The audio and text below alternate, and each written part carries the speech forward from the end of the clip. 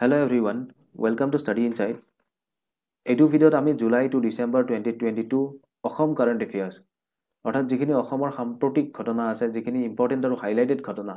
তো সেইখিনি আমি MCQ আকৃতিত এইটো ভিডিঅ'ত আলোচনা কৰিম আৰু আগন্তুক যিকোনো পৰীক্ষাতে আমি যেহেতু দেখিছোঁ আজিকালি যে অসমৰ কাৰেণ্ট এফেয়াৰ্ছ যথেষ্ট সোধা হয় তো সেইকাৰণে এইটো ভিডিঅ'ত যিখিনি ইম্পৰ্টেণ্ট আৰু হাইলাইটেড কাৰেণ্ট এফেয়াৰ্ছ আছে তো সেইখিনি আলোচনা কৰিম আৰু আগন্তুক যিকোনো পৰীক্ষাতে ইয়াৰ সোধাৰ সম্ভাৱনা যথেষ্টখিনি থাকিব তো ইয়াত জুলাইৰ পৰা ডিচেম্বৰলৈকে আমি গোটেইখিনি কাৰেণ্ট এফেয়াৰ্ছ কমপ্লিট 6 মান্থ আমি কম্পাইল কৰিছোঁ এণ্ড আই হোপ আপোনালোকে ভিডিঅ'টি ভাল পাব তো ইয়াৰ উপৰি আমি জানুৱাৰী টু জুনলৈকে কমপ্লিট এভৰি মান্থত ভিডিঅ' দিছোঁ তো আপোনালোকে ডেছক্ৰিপশ্যনত লিংকত পাই যাব আপোনালোকে যদি সেইবোৰ ভিডিঅ' চোৱা নাই তো সেইখিনি চাই ল'ব আৰু ইয়াৰ উপৰি জনাই থওঁ যে Assam current এফেয়াৰ্ছৰ complete 1 year compile ebook এখন আমি লঞ্চ কৰিছোঁ ৰিচেণ্টলি আৰু ইয়াৰ উপৰি নৰ্থ ইষ্ট কাৰেণ্ট এফেয়াৰ্ছো আমি লঞ্চ কৰিছোঁ complete 6 month north east current affairs হ'ব আপোনাৰ জুলাই টু ডিচেম্বৰ 2022 আৰু অসম কাৰেণ্ট এফেয়াৰ্ছখন হ'ব জানুৱাৰী টু ডিচেম্বৰ 2022 গতিকে দুখন বুকৰ লিংক ডেছক্ৰিপশ্যনত দিয়া থাকিব তো আপোনালোকে চেক আউট কৰি চাব পাৰে তো ইয়াৰ উপৰি আপোনালোকে আমাৰ official হেণ্ডেলছ study insight Facebook page আপোনালোকে মোক ফ'ল' কৰিব পাৰে #yogi আৰু আমাৰ Telegram channel study insight official ইয়াৰ ডেছক্ৰিপশ্যনত লিংক পাই যাব অথবা আপোনালোকে টেলিগ্ৰামত গৈ ষ্টাডি ইনচাইট অফিচিয়েল চাৰ্চ কৰিলে আমাৰ চেনেলটি দেখিবলৈ পাব তো তাত আমি বিভিন্ন আপডেটছ বিভিন্ন ষ্টাডি মেটেৰিয়েলছ এটচেট্ৰা প্ৰভাইড কৰি থাকোঁ তো আপোনালোকে ডেছক্ৰিপশ্যনত থকা লিংকত ক্লিক কৰি আমাৰ হেণ্ডেলছবোৰ জইন কৰিব পাৰিব আৰু আমি Apsc ক্ৰেছ কোৰ্চ ষ্টাৰ্ট কৰিছোঁ GS1 আৰু GS2 কাৰণে CSET পেপাৰৰ কাৰণে তো বেচিকেলি আমি প্ৰি ফ'কাছ কৰি পেলাই লঞ্চ কৰিছোঁ এইটো ক্ৰেছ কোৰ্চ তো অলৰেডি ৰান হৈ আছে এপ্লিকেশ্যনত লাইভ হৈ আছে তো ষ্টাডি ইনচাইট এপ্লিকেশ্যন আপোনালোকে গুগল প্লে ষ্ট'ৰত পাব তো Google play ষ্ট'ৰত study insight application ল'ব পাৰে অথবা ডেছক্ৰিপশ্যনত থকা লিংকত ক্লিক কৰি আপোনালোকে ইয়াত এনৰোল কৰিব পাৰিব চ' আমি আগবাঢ়িছোঁ তো জুলাই 2022 যিখিনি ইম্পৰ্টেণ্ট কাৰেণ্ট এফেয়াৰ্ছ আছে সেইখিনি আমি পঢ়িম কিন্তু তাৰে আগতে জুলাইত যিহেতু কেবিনেট মিটিং হৈ গৈছিলে তো তাৰ কিছুমান ইম্পৰ্টেণ্ট সিদ্ধান্ত কিছুমান ইম্পৰ্টেণ্ট ডিচিশ্যনছ আমি এইটো ভিডিঅ'ত আলোচনা কৰি লোৱা হওক চ' বেচিকেলি প্ৰমোটিং কালচাৰেল হেৰিটেজ গতিকে কালচাৰেল হেৰিটেজ প্ৰমোট কৰিবলৈ অসম কমপ্লেক্স গঢ়ি তোলা হৈছে আৰু সেইটো ক'ত কৰা হৈছে Tiware village in Raigarh district of Maharashtra ঠিক আছে তো মহাৰাষ্ট্ৰৰ ৰায়গড় ডিষ্ট্ৰিক্টৰ অধীনত তিৱাৰে যিখন ভিলেজ তো তাত অসম কমপ্লেক্স এটি গঢ়ি তোলা হ'ব ঠিক আছে ইয়াৰ উপৰি তাত কি থাকিব এ নামঘৰ এ museum A guest house and A conference হল তো এইখিনি কনষ্ট্ৰাক্ট কৰা হ'ব আৰু এই যিটো প্ৰপ'জ কমপ্লেক্স তো তাত কনষ্ট্ৰাক্ট কৰা হ'ব বাই Assam government in association with Srimanta Sankardev Kalakshetra society right গতিকে শ্ৰীমন্ত শংকৰদেৱ কলাক্ষেত্ৰ সমাজৰ লগতে অসম চৰকাৰৰ তত্ত্বাৱধানত এই যিখিনি নামঘৰ মিউজিয়াম গেষ্ট হাউচ বা কনফাৰেন্স হল গোটেইখিনি বিল্ড আপ কৰা হ'ব তাৰোপৰি ইঞ্জিনিয়াৰ্ছ এপইণ্টমেণ্ট দিয়াৰ সিদ্ধান্ত লোৱা হৈছিলে তো বহুত বেছি ইম্পৰ্টেণ্ট নহয় এক্সাম পাৰ্চপেক্টিভ ফালৰ পৰা ইয়াৰ উপৰি EWS যিখিনি ইকনমিকেলি উইকাৰ ছেকশ্যন আপোনালোকে জানে চ' আনৰিজাৰ্ভ বা জেনেৰেলৰ মাজৰ পৰা বচা হয় যিখিনি তো ইকনমিকেলি উইকাৰ ছেকশ্যনৰ ক্ষেত্ৰত যিটো বিল্ডিং এৰিয়া হয় বা যিটো হাউচ এৰিয়া হয় তো সেইখিনি 1000ৰ পৰা 2000 স্কুৱেৰ ফুটলৈকে বৰ্তমান প্ৰযোজ্য কৰা হৈছে আৰু বেচিকেলি যিখিনি মিউনিচিপাল কৰ্পৰেশ্যন মিউনিচিপাল বৰ্ড বা টাউন কমিটিৰ অধীনস্থ হয় তো ইয়াক ডাবল কৰা হৈছে ৰাইট 1000 স্কুৱেৰ ফুটলৈকে আগত যদি মাটি থাকিছিলে বা হাউচ থাকিছিলে সেইখিনি বিল্ডিং এৰিয়া যদি হয় তো তেওঁলোকে এপ্লিকেবল আছিলে তো এতিয়া যাক ডাবল কৰি দিয়া হৈছে 2000 স্কুৱেৰ ফিটলৈকে বঢ়াই দিয়া হৈছে তাৰোপৰি ৱাৰ্ড কমিশ্যনাৰ টেনিউৰৰ ক্ষেত্ৰত প্ৰটেকশ্যন লগোৱা হৈছে যেটো Assam municipal corporation amendment act তো তাৰ অধীনত এমেণ্ডমেণ্ট বিল আছিলে তো এইখন পাছ হৈ গ'ল এক্ট হৈ গ'ল এতিয়া তো এই এক্টৰ অধীনত কি কৰা হৈছিলে জেনেৰেল ইলেকশ্যনৰ আগলৈকে চ' ৱাৰ্ড কমিশ্যনাৰখিনি যাতে বদলি নহয় চ' ডেট যিখিনি ফাংচন সেইখিনি যাতে স্মুথলি চলা হয় তো তাৰ বাবে তেওঁলোকৰ যিটো টেনিয়ৰ সেইটো এটা অনিৰ্দিষ্ট কাললৈকে বৰ্ধিত কৰা হৈছিলে প্ৰটেকশ্যন কৰা হৈছিলে for the time being right তো বিফৰ জেনেৰেল ইলেকশ্যন গতিকে যিটো সাধাৰণ নিৰ্বাচন 2024 অনুষ্ঠিত হ'ব তাৰ আগলৈকে ৱাৰ্ড কমিশ্যনাৰৰ টেনিয়ৰখিনি ইনক্ৰিজ কৰা দিয়া হৈছে ঠিক আছে তো এগেইন অফিচিয়েল নটিফিকেশ্যন বা তেনেকুৱা বিল নোলোৱালৈকে তেওঁলোকৰ টেনিয়ৰত থাকিব ঠিক আছে ইয়াৰ উপৰি ৰপৱেৰ ক্ষেত্ৰত কিছুমান সিদ্ধান্ত লোৱা হৈছিলে যেটো আসাম এৰিয়েল ৰ'পৱেজ বিল 2020 তো তাৰ অধীনত কি কৰা হৈছিলে সেশনৰ উত্থাপিত হৈছিলে তো বহু ক্ষেত্ৰত authorised ফেচিলিটেট and regulate the construction and working of Ariel ৰ'পৱেজ তো গুৱাহাটীত যিখিনি মাউণ্টেইনছ আছে যিখিনি পাহাৰ আছে তো সেই পাহাৰ বা মাউণ্টেইনছক যাতে কানেক্টিভিটি ইনক্ৰিজ হয় বা যাতে তাত আমি যেহেতু যথেষ্টখিনি ট্ৰেফিক জাম বা তেনেকুৱা ধৰণৰ সমস্যা আমি দেখিবলৈ পাওঁ বাদ পৰে গতিকে যদি এৰিয়েল ৰ'পৱে যদি ইনক্ৰিজ কৰা হয় তো ই যথেষ্টখিনি টাউন প্লেনিং সিটি প্লেনিঙৰ ক্ষেত্ৰতে হওক বা ট্ৰাফিক মেনেজমেণ্টৰ ক্ষেত্ৰত যথেষ্টখিনি অৰিহণা যোগাব তো এই ক্ষেত্ৰত আসাম এৰিয়েল ৰ'পৱে বিলৰ অধীনত তাৰ বিষয়ে আলোচনা কৰা হয় আপকামিং এছেম্বলি সেশনত যিটোৰ অধীনত to authorize to facilitate and to regulate the construction and working of aerial ropeways তো সেইটো এনজয় কৰা হৈছিল তাৰ লেজিসলেটিভ আৰু এডমিনিষ্ট্ৰেটিভ সেফগাৰ্ড হিচাপে এইখিনি আলোচনা কৰা হৈছিল ঠিক আছে তো ইয়াৰ উপৰি trained man power in forensic department এটি ইম্পৰ্টেণ্ট সিদ্ধান্ত তো যিখিনি ফৰেনসিক ডিপাৰ্টমেণ্টৰ লগত জড়িত কৰ্মচাৰী বা যিখিনি নিয়োগ কৰা হ'ব তো তেওঁলোকে যেটো Assam forensic science laboratory সাৰ্ভিসেছ rule 1985 তাৰ অধীনত যেটো এমেন্ডমেন্ট কৰি দিয়া হৈছে আৰু তাৰ অধীনত মিনিমাম কোৱালিফিকেশন কি বিচৰা হৈছে degree in forensic science with specialisation in concern subject তো এটুক মিনিমাম কোৱালিফিকেশন হিচাপে গ্ৰাহ্য কৰা হ'ব আৰু in its division of directorate of foreign service তো প্ৰতিটো ডিভিজনতে ঠিক আছে তো ইয়াৰ ওপৰত ন্যাশনাল ফৰেনসিক সায়েন্স ইউনিভাৰ্সিটিও গঢ়ি তোলা হ'ব অসমত আমি যেটো পিছলৈ পাম তো ইয়াৰ উপৰি ফান্ড এলোকেট কৰা হৈছে পাঁচটা বেটেলিয়নৰ কাৰণে কমান্ডো বেটেলিয়ন সো তাৰ কাৰণে 839.95 crore এপ্ৰুভ কৰা হৈছে ঠিক আছে সো আমি যদি চাও second battalion third battalion fourth battalion fifth battalion আৰু সিক্সথ বেটেলিয়ন তো টোটাল পাঁচটা আকৌ নতুন বেটেলিয়ন দিয়া হৈছে তো প্ৰথম যেটো সেকেন্ড বেটেলিয়ন হয় হেতু বিৰিসিমা ইলাকান্দিত অৱস্থিত হয় থাৰ্ড বেটেলিয়নটো হয় দলদলি আৰু কাৰ্বি আংলং ফোৰ্থ বেটেলিয়ন হয় আমাৰ গেলেকি কমলাবাৰী আৰু শিৱসাগৰ ফিফথ বেটেলিয়ন হয় পাভৈ আৰু বিশ্বনাথ সিক্সথ বেটেলিয়ন হয় আমাৰ যেটো অম্বিকাপুৰ অদিয়া ঠিক আছে তো এই বিশেষ লোকেশন কেইটাত এই বেটেলিয়ন সমূহ গঢ়ি তোলা হ'ব তো ইয়াৰ উপৰি আমি যদি চাও প্ৰমোটিং ফৰেনসিক এডুকেশন তো ফৰেনসিক এডুকেশনৰ ক্ষেত্ৰত কি কৰা হ'ব ন্যাশনাল ফৰেনসিক সায়েন্স ইউনিভাৰ্সিটি যেটো NFSU তো অসমৰ ক্যাম্পাস গঢ়ি তোলা হ'ব আৰু ফৰ দা টাইম বিং এতিয়াৰ কাৰণে যেহেতু ক্যাম্পাস যেটো ইনফ্ৰাষ্ট্ৰাকচাৰ তাৰ গঠন হোৱা নাই গতিকে টেম্পোৰাৰিলি তাক আমি GMCH আমি দেখিবলৈ পাম GMCH যেটো ক্যাম্পাস তাৰ ট্ৰানজিট ক্যাম্পাস এটি গঢ়ি তোলা হ'ব তো এই বিশেষ সিদ্ধান্তখিনি অসম কেবিনেটত লোৱা হয় তো আমি অসম কেবিনেটৰ যিখিনি ডিসিশন আছে 2022 পৰা 23 লৈকে তো সেইখিনি কম্পাইল এখন ইবুক প্ৰস্তুত কৰি আছো আৰু অতি সোনকালে আপোনালোকে পাই যাব যদি আপলোড হয় ডেসক্ৰিপশনত পাই যাব আপোনালোকে আদাৰৱাইজ কামিং সুন বুলি আপোনালোকে দেখিব ঠিক আছে তো আমি basically Assam current affairs north east current affairs scheme যিখিনি আছে 2022 ৰ ইম্পৰ্টেন্ট তাৰ উপৰি যিখিনি আমাৰ ক্যাবিনেট ডিসিশন ঠিক আছে যিখিনি ক্যাবিনেট ডিসিশন তো এই চাৰিখন বুক সো কাৰেন্ট কনটেক্সট যথেষ্ট ইম্পৰ্টেন্ট হয় আপকামিং APSC হওক বা যিকোনো পৰীক্ষাতে আমি APSC ৰ বিভিন্ন পৰীক্ষাত দেখিবলৈ পাওঁ ৰিসাৰ্চ এসিস্ট্যান্ট হওক অথবা APSC কন্ডাক্ট কৰা কিছুমান আন এক্সামে হওক তো তাত আমি যথেষ্ট কাৰেন্ট কনটেক্সটৰ ওপৰত গুৰুত্ব দেখিবলৈ পাওঁ তো এই ক্ষেত্ৰত আমি এই চাৰিখন বুক অতি সোনকালে ৰিলিজ কৰিম দুখন অলৰেডি আপোনালোকে ডেসক্ৰিপশনত পাই যাব স্কিম আৰু ক্যাবিনেটৰ ডিসিশন কিনো আপোনালোকে অতি সোনকালে পাই যাব আৰু যদি আপোনালোকে পিছত ভিডিওটি চাই আছে তেতিয়াহলে নিশ্চয় ডেসক্ৰিপশনত আপোনালোকে পাইছে তো আগবাঢ়িছো আমি মেইন সেশনলৈ প্ৰথমটি কোৱেশ্চন খুদা হৈছে 73rd বন মহোৎসৱ 2022 has been observed from গতিকে 73 সংখ্যক বন মহোৎসৱ যেটো 2022 ৰ তো সেইটো কেতিয়া অনুষ্ঠিত হৈছিল নিম্নলিখিত অপশনবোৰৰ ভিতৰত আৰু সেইটো হৈছিল জুলাই 1 to জুলাই 7 তো বন মহোৎসৱ গোটেই দেশজুৰি পালন কৰা হয় ভাৰতবৰ্ষত তো অসমতো পালন কৰা হৈছিল আৰু বন মহোৎসৱ 2022 to 1 জুলাই পৰা 7 জুলাইলৈকে পালন কৰা হৈছিল তো ইয়াৰ থিম কি আছিল যদি হুদা হয় ন্যাশনালি ইয়াৰ থিম আছিল the survival of human life on the planet depends on the survival of plant and animal life ঠিক আছে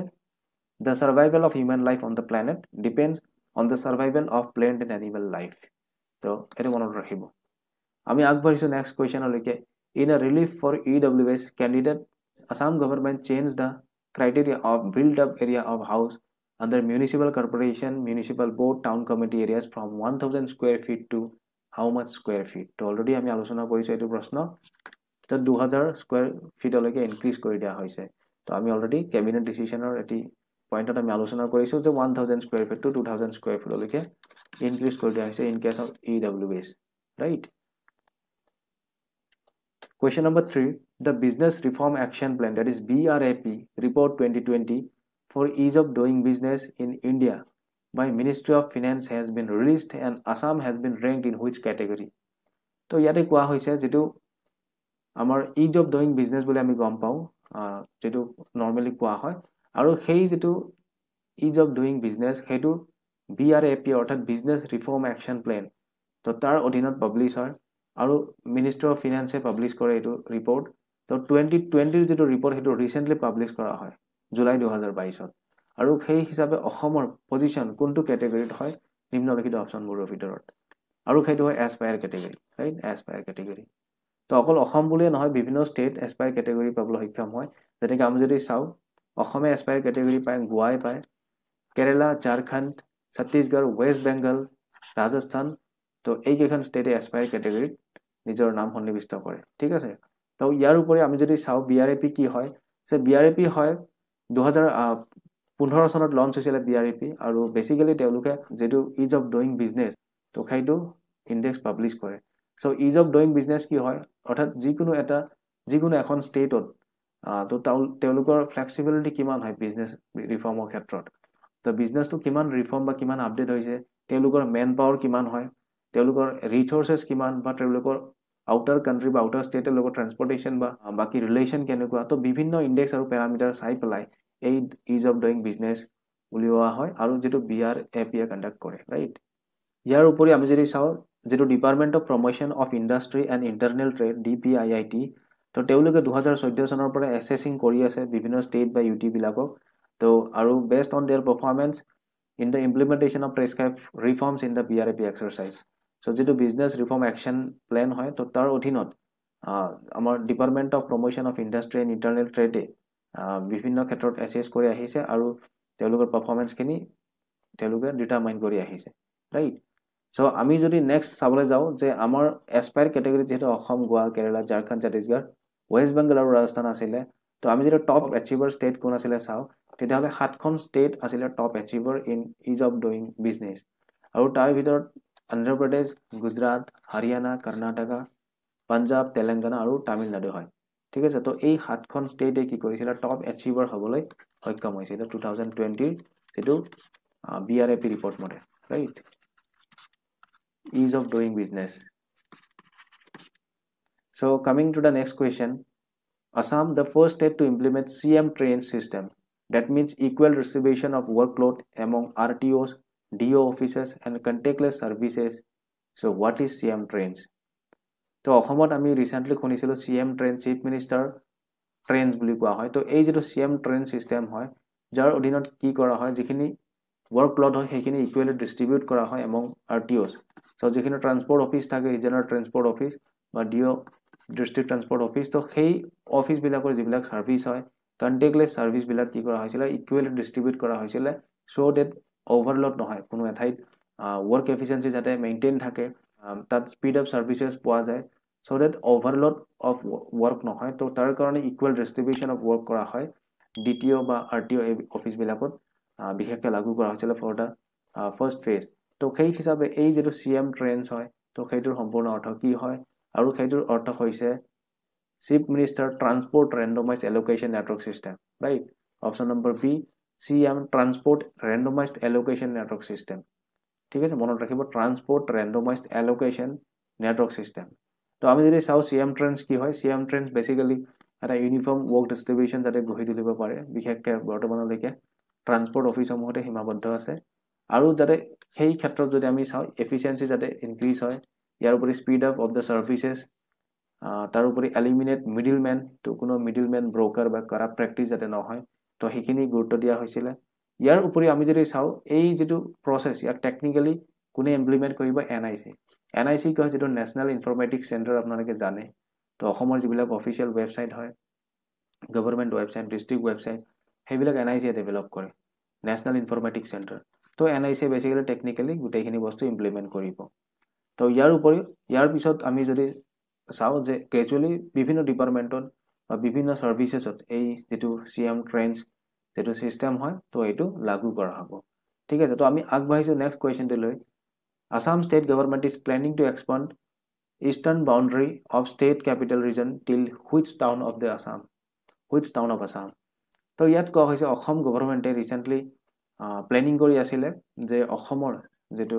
অসমৰ যিখন ক্যাপিটেল হয় দিছপুৰ তো দিছপুৰৰ যেটো ইষ্টাৰ্ণ বাউণ্ডাৰী অৰ্থাৎ পূব দিশত থকা সীমা তো সেই সীমা কিমান দূৰলৈকে বিস্তৃত কৰা প্লেনিং কৰিছে আৰু সেইটো হৈছে জাগিৰত ৰাইট জাগিৰত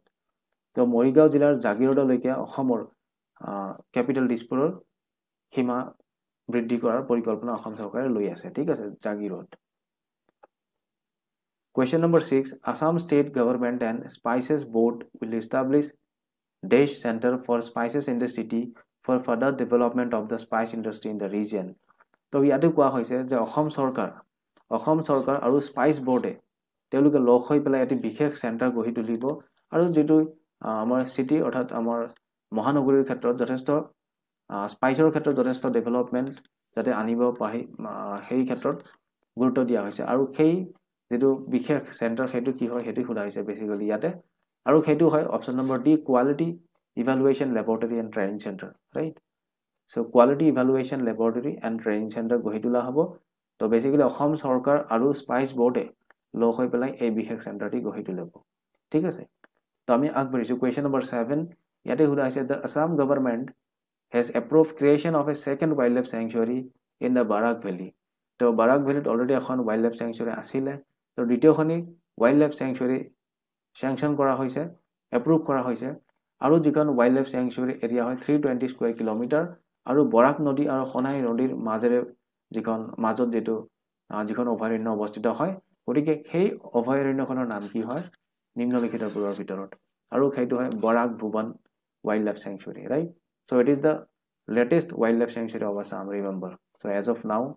তো আপোনালোকে যদি 2 বছৰ পিছত এই ভিডিওটি চাই তেতিয়া ক্লেইম নকৰিব যে এতিয়া বেলেগ আহিলে ঠিক আছে so as of now Barak Bhuvan Wildlife Sanctuary it is the second wildlife sanctuary of Barak Valley and the latest one in Assam right state owned Indian Oil Corporation that is IOC will invest over rupees 740.20 crore to raise that capacity to capacity raise কৰিবৰ কাৰণে যথেষ্ট যুজা চলাই আছিল তো তাৰ কাৰণে investment কৰিব IOC এ total 740.20 crore ঠিক আছে তো যেটো existing তেওঁলোকৰ production যেটো আছিল 0.65 million per year ঠিক আছে তো হেতু কিমানলৈকে ইনক্ৰিজ কৰাৰ যুজা কৰিছে বা কৰিব হেতু খুদা হৈছে with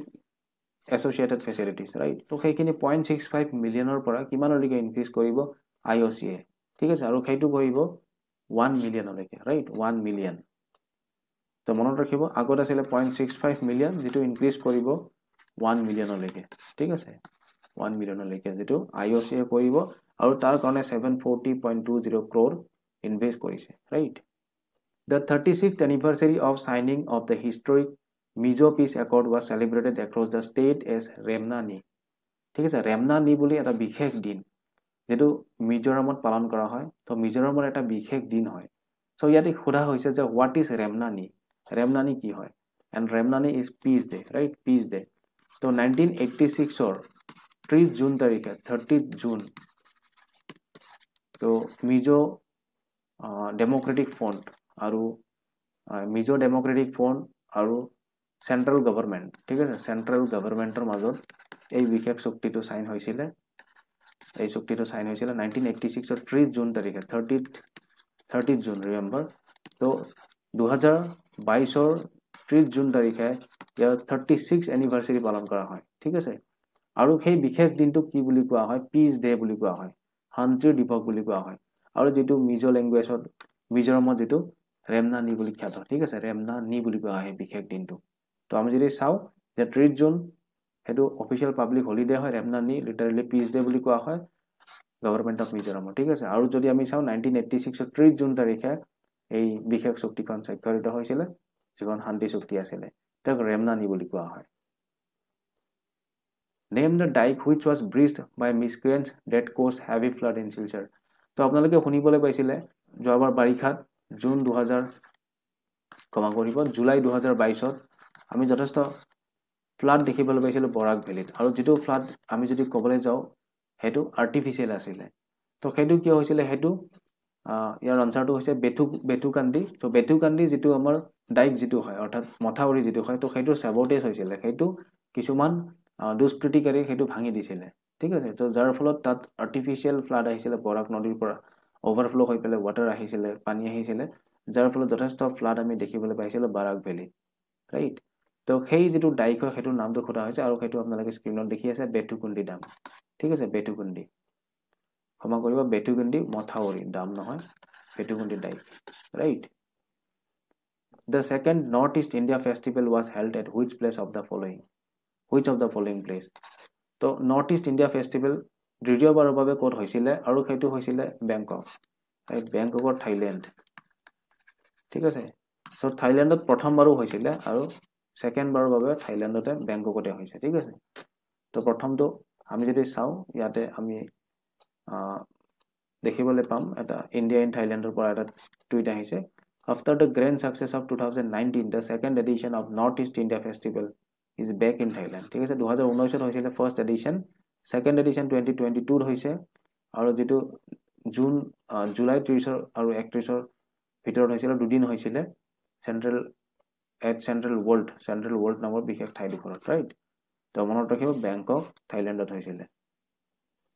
Pollution Control Board Assam that is PCBA has asked the manufacturer to affix the permitted thickness of plastic bags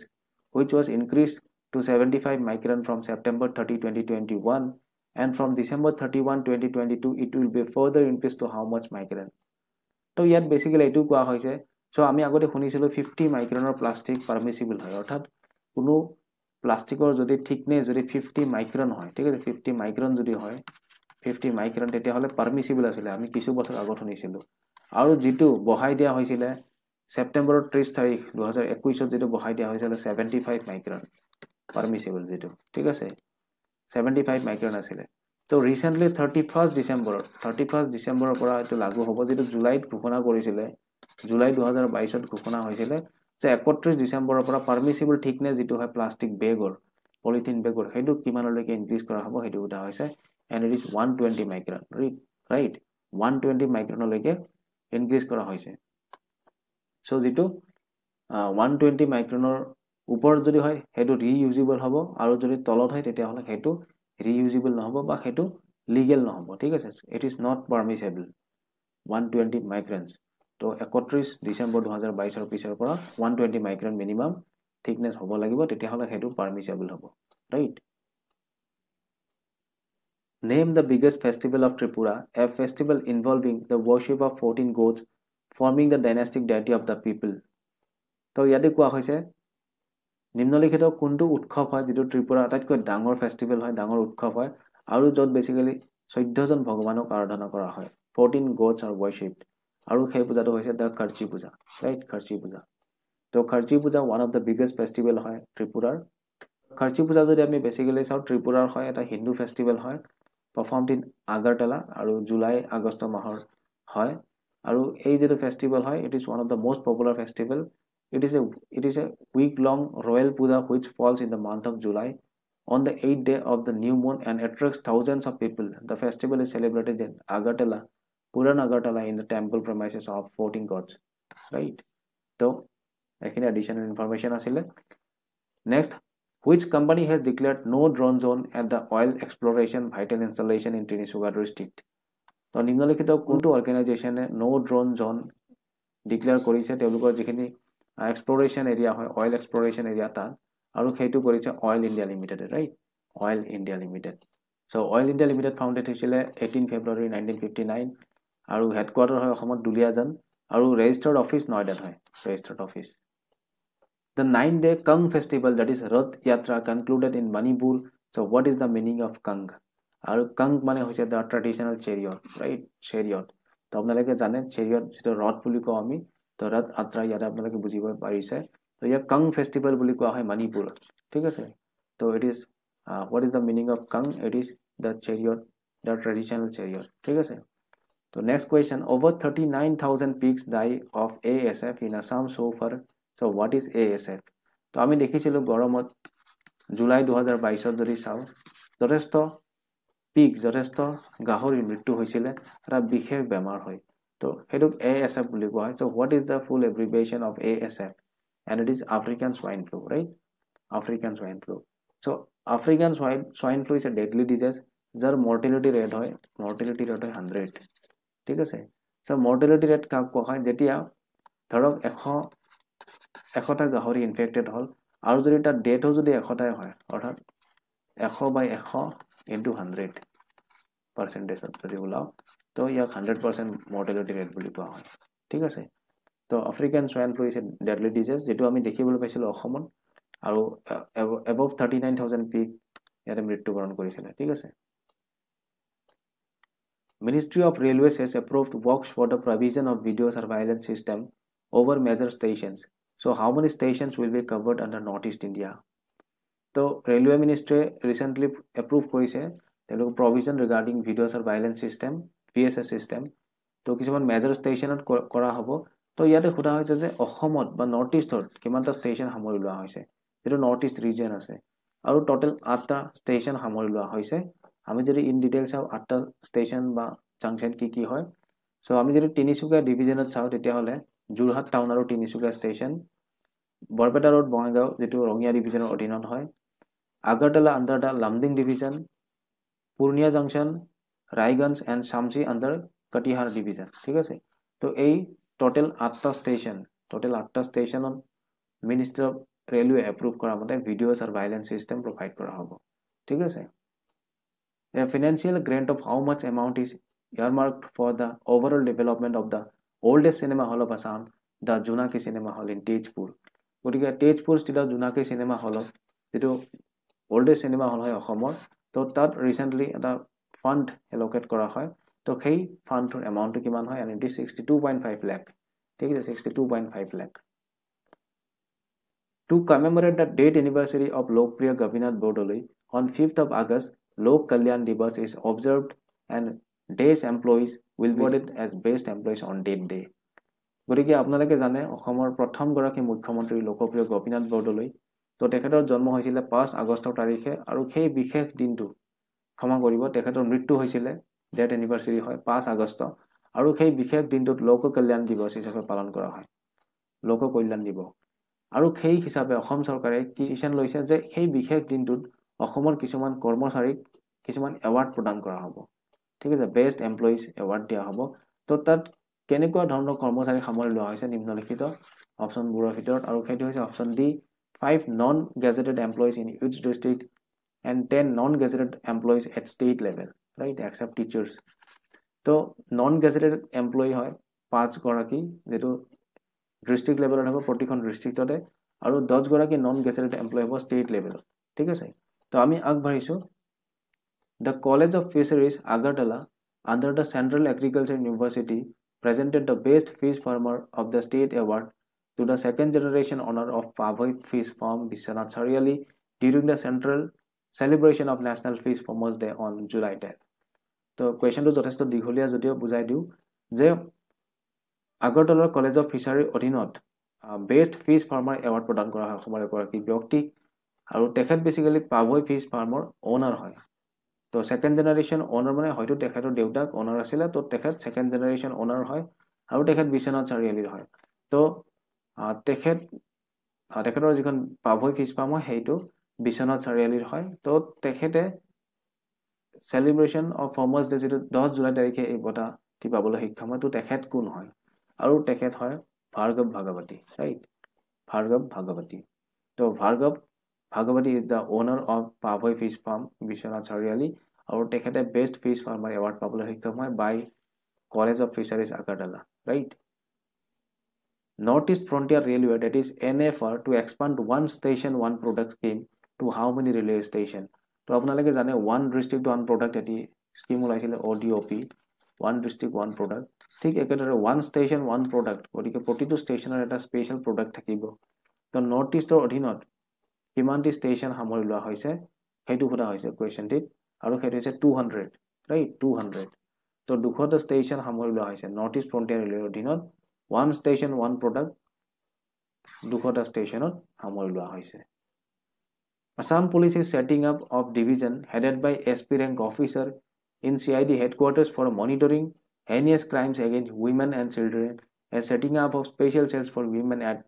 11 district in collaboration with DACE Institute with an aim to provide legal and psychological counseling to the women victims. So ইয়াতে basically এটুই কোৱা হৈছে যে প্ৰতিটো ডিভিজনতে এগৰাকী head থাকিব আৰু যিজন SP rank officer হ'ব সিআইডি হেডকোয়াৰ্টাৰত থাকিব আৰু যিসকলে যিখিনি হেনিয়াস ক্ৰাইম হয় যিখিনি বিশেষ ক্ৰাইম হয় এগেইনষ্ট উইমেন বা চিলড্ৰেন তো সেইখিনি প্ৰটেক্ট কৰিব তেওঁলোকে তো বিশেষ এটা সেল গঢ়ি তোলা হ'ব উইমেন সকলৰ প্ৰটেকশন উইমেন বা চাইল্ডৰ প্ৰটেকশনৰ কাৰণে তো সেই যেটো ইনিশিয়েটিভ হেতু কাৰ কোলাবোৰেশনত হ'ব কোনটো বিশেষ ইনষ্টিটিউট নিম্নলিখিত কোনটো ইনষ্টিটিউচনৰ কোলাবোৰেশনত হ'ব আৰু সেইটো হ'ব Tata institute of social science right TISS Tata institute of social সায়েন্সৰ লগত কোলাবোৰেট কৰি পেলাই অসম পুলিচে এই বিশেষ পদক্ষেপটি ল'ব ঠিক আছে Question number 23 as per National Institutional Ranking Framework of Human Resource Development that is NIRF 2022 released by Union Ministry of Education which medical college of Northeast to figure among the top 50 medical institutions and colleges in India গতিকে NIRF ranking 2022 ৰ মতে union ministry যেটো publish কৰিছিলে তো তাৰ অধীনত north ইষ্টৰ কোনখন মেডিকেল গোটেই ইণ্ডিয়াৰ ভিতৰতে 50 খন বিশেষ মেডিকেল কলেজৰ ভিতৰত নিজৰ নাম ৰচিবলৈ সক্ষম হয় আৰু সেইখন হৈছে ৰিমছ ৰাইট ৰিমছ যিখন সেইখন ইম্ফলত অৱস্থিত হয় মণিপুৰৰ ইম্ফল ঠিক আছে RIMS ৰিজনাল institute of medical science তো 46 পজিশন পাবলৈ সক্ষম হয় RIMS Which village has been adopted as a model village under Assam Adarsh Gram Yojana? গতিকে অসম আদৰ্শ গ্ৰাম যোজনাৰ অধীনত কোনখন বিশেষ ভিলেজে মডেল ভিলেজ হিচাপে এডপ্ট কৰা হয় মডেল ভিলেজ হিচাপে লোৱা হয় আৰু সেইখন হৈছে কোৱানি গাঁও ইন গোলাঘাট ডিস্ট্ৰিক্ট ৰাইট কোৱানি গাঁও গোলাঘাট জিলাৰ কোৱানি গাঁওখন হৈছে আৰু ইয়াৰ উপৰি ৰিসেন্টলি যদি আমি চাও কামৰূপ জিলাৰো দুখন ডিস্ট্ৰিক্টক মডেল ভিলেজ বনোৱা হ'ব in association with IIT Guwahati right তো IIT গুৱাহাটীৰ সহযোগত অসম চৰকাৰে মডেল ভিলেজ হিচাপে ডেভেলপ কৰিব দুখন গাঁও যি দুখন কামৰূপ জিলাৰ হয় তো ইয়াৰ উপৰি যদি আমি চাও অসম আদৰ্শ গ্ৰাম্য যোজনাৰ অধীনত যিখন কোৱানি গাঁও হয় গোলাঘাট জিলাৰ তো সেইখন গাঁও মডেল ভিলেজ হিচাপে গঢ়ি তোলা হ'ব বুলি এডপ্ট কৰা হৈছে এই বিশেষ গাঁওখনক ঠিক আছে as per national institutional ranking framework আকৌ আমি পালো NIRF ৰ কোৱেশ্চন সো NIRF 2022 ranking মতে IIT গুৱাহাটীয়ে কিমান পজিশন পাবলৈ সক্ষম হয় ইঞ্জিনিয়াৰিং ফিল্ডত আৰু ওভাৰঅল ক্যাটাগৰী ঠিক আছে ইয়াৰ দুটা ক্যাটাগৰী আছে first one is engineering category second one is overall category তো ইঞ্জিনিয়াৰিং ক্যাটাগৰী কিমান পজিশন পাবলৈ সক্ষম হয় হেতু হৈছে 7 ঠিক আছে 7 নম্বৰ পজিশন পাবলৈ সক্ষম হয় আৰু ওভাৰঅল ক্যাটাগৰীত 8 নম্বৰ পজিশন পাবলৈ সক্ষম হয় সো NIRF বেসিক্যালি এটা বিশেষ ৰেংকিং ফ্ৰেমৱৰ্ক হয় যেটো মিনিষ্ট্ৰি অফ হিউম্যান ৰিসোৰ্স ডেভেলপমেন্টৰ অধীনস্থ হয় তো তেওঁলোকে ৰেংকিং কৰে বিভিন্ন প্যাৰামিটাৰ চাই পেলাই তো সেইমতে বিভিন্ন ইউনিভাৰ্সিটি টেকনিক্যাল ইউনিভাৰ্সিটি বা নৰ্মেল ইউনিভাৰ্সিটি বিলাকক ৰেংকিং কৰা হয় আৰু সেই অনুযায়ী ওভাৰঅল কিমান পজিশন পাবলৈ সক্ষম হয় ইঞ্জিনিয়াৰিং ক্ষেত্ৰত 7 পজিশন পাবলৈ সক্ষম হয় গোটেই ইণ্ডিয়াতে আৰু ঠিক একেদৰে ওভাৰঅল ক্যাটাগৰী যদি চাবলৈ যাওঁ আমি তো টেকনিক্যাল বা নন টেকনিক্যাল গোটেইখিনিকে সামৰি 8 পজিশন পাবলৈ সক্ষম হয় IIT Guwahati right Again, NIRF ranking মতে গুৱাহাটী ইউনিভাৰ্সিটিৰ পজিশন কিমান হেতু হোটা হৈছে and it is 36th right 36th position Bongaigaon Deputy Commissioner Navdeep Pathak inaugurated the state's first day center under the Mukhyamantri Samagra Gramya Unnayan Yojana at Dewhati Part 2 in Bongaigaon district তো ইয়াতে কোৱা হৈছে Bongaigaon ডিস্ট্ৰিক্টৰ deputy commissioner Navdeep পাঠক দেৱে কি কৰিছিল recently এটা centre মুকলি কৰিছিল যেটো মুখ্যমন্ত্ৰী সমগ্ৰ গ্ৰাম্য উন্নয়ন যোজনাৰ অধীনস্থ হয় আৰু যেটো দেওহাটি পাৰ্ট 2 এই বিশেষ জাগাত কৰিছিল বঙাইগাঁও জিলাৰ তো সেই বিশেষ সেন্টাৰটো কি হয় and it is warehouse cum paddy procurement center right warehouse cum paddy procurement center হয় তো it is state first center তো যেহেতু স্টেটৰ প্ৰথমটি সেন্টাৰ হয় মুখ্যমন্ত্ৰী সমগ্ৰ গ্ৰাম্য উন্নয়ন যোজনাৰ অধীনত তো সেইভাবে এই কোৱেশ্চনটো লোৱা হৈছে The Guwahati Metropolitan Development Authority that is GMDA has been working on an ambitious project of a botanical garden at the old jail premises at Fancy Bazaar at a cost of around how much rupees গৰিকে আপোনালোকে জানে GMDA কি কৰিব old jail যেটো campus হয় fancy বাজাৰ তো তাত এখন বিশেষ বটানিক্যাল গাৰ্ডেন গঢ়ি তুলিব আৰু তাৰ বাবে কিমান টকা এলোকেশন দিয়া হৈছে আৰু খাইতে হৈছে rupees 36 crore right option C rupees 36 crore allocation dia hoise for the botanical garden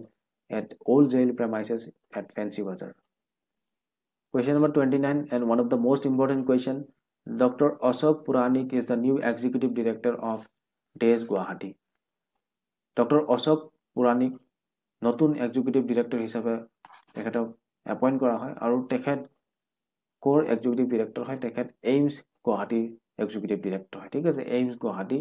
All India Institute of Medical Science তো আপোনালোকে জানে AIMS গুৱাহাটী তো তাৰ নতুন এক্সিকিউটিভ ডিৰেক্টৰ হিচাপে বাছনি কৰা হয় doctor Ashok পুৰাণিক right doctor Ashok পুৰাণিক India's largest pork processing plant is under construction at which place in Assam? তো গোটেই ভাৰতবৰ্ষৰ ভিতৰতে আটাইতকৈ ডাঙৰ পৰ্ক প্ৰসেছিং ইউনিট অৰ্থাৎ গাহৰি আপোনালোকে জানে পৰ্ক তো পৰ্ক প্ৰসেছিং ইউনিট গঢ়ি তোলা হৈছে আৰু সেইটো ক'ত গঢ়ি তোলা হৈছে অসমৰ আৰু সেইটো কৰা হৈছে চানবোছা নাজিৰা শিৱসাগৰ জিলাৰ নাজিৰাৰ চানবোছা নামৰ ঠাইডোখৰত গোটেই ভাৰতবৰ্ষৰ ভিতৰতে আটাইতকৈ ডাঙৰ পৰ্ক প্ৰসেছিং ইউনিট গঢ়ি তোলা হৈছে right and it is under construction কিছুদিনৰ ভিতৰতে গঢ়ি তোলা হ'ব ঠিক আছে তো আগবাঢ়িছোঁ নেক্সট কুৱেশ্যনটি লৈ Assam government introduced which medium of instruction for science and maths from class 6 to 12 along with continuation of teaching of both subjects in Assamese language. গতিকে কোৱা হৈছে যে অসম চৰকাৰে সিদ্ধান্ত লৈছে ইন্ট্ৰোডিউস কৰাৰ কাৰণে কোনটো বিশেষ মিডিয়াম যেটো বেসিক্যালি সায়েন্স আৰু ম্যাথছৰ ক্ষেত্ৰত ক্লাস 6 পৰা 12 লৈকে প্ৰযোজ্য হ'ব along with Assamese right গতিকে যেটো ভাৰ্নিকুলাৰ ল্যাঙ্গুৱেজ হয় অসমীয়া তো তাৰ লগে লগে আমাৰ এটা ল্যাঙ্গুৱেজ ইন্ট্ৰোডিউস কৰা হৈছে as a medium of instruction আৰু সেইটো কি হয় and it is English right গতিকে 6 to 12 লৈকে যিখিনি সায়েন্স বা ম্যাথছ থাকিব তো সেইখিনি অসমীয়াৰ লগতে ইংলিছ মিডিয়ামতো শিকোৱা হ'ব Assam government introduced special Gyan Jyoti program for students of which of the following school গতিকে আপোনালোকে জানে জ্ঞান জ্যোতি বা জ্ঞান যাত্ৰা এবিলাক প্ৰগ্ৰাম বেসিক্যালি এক্সপোজাৰ টুৰ হয় আমাৰ ষ্টুডেন্ট বিলাকক হাই স্কুলৰ ষ্টুডেন্ট বিলাকক দিয়া হয় তো ইয়াতে খোদা হৈছে যে অসম চৰকাৰে স্পেশাল জ্ঞান জ্যোতি প্ৰগ্ৰাম কোনখিনি ষ্টুডেন্টৰ কাৰণে নিম্নলিখিত অপশনবোৰ ভিতৰত কোনটো কাৰেক্ট হয় যে কোনখিনি ষ্টুডেন্টৰ কাৰণে এই বিশেষ স্পেশাল জ্ঞান জ্যোতি প্ৰগ্ৰামটো লঞ্চ কৰা হৈছে আৰু এইখিনি বেসিক্যালি টি গাৰ্ডেন আদৰ্শ বিদ্যালয় ষ্টুডেন্ট খিনিৰ কাৰণে right it is for the tea garden আদৰ্শ বিদ্যালয় তো ইয়াৰ দিনৰ 97 টি গাৰ্ডেন আদৰ্শ বিদ্যালয় সামৰি লোৱা হৈছে গোটেই অসমতে north east frontier railway ইনঅগুৰেটেড days as a part of the Azadi Ka Amrit Mahotsav on Guwahati Railway Station. তো Azadi Ka Amrit Mahotsav আপোনালোকে জানে তো তাত কি ইনঅগুৰেট কৰা হৈছিল গুৱাহাটী ৰেলৱে ষ্টেচনত and it is Azadi Ki Rail Gadi and Station Week. Option C Azadi Ki Rail Gadi and Station Week. তো তাত Azadi Ka Amrit Mahotsav দেখুৱাবলে তো এখন বিশেষ rail Azadi Ki Rail Gadi বুলি আৰু ষ্টেচন উইকো পালন কৰা হৈছিল Azadi Ka Amrit Mahotsav celebration koribole right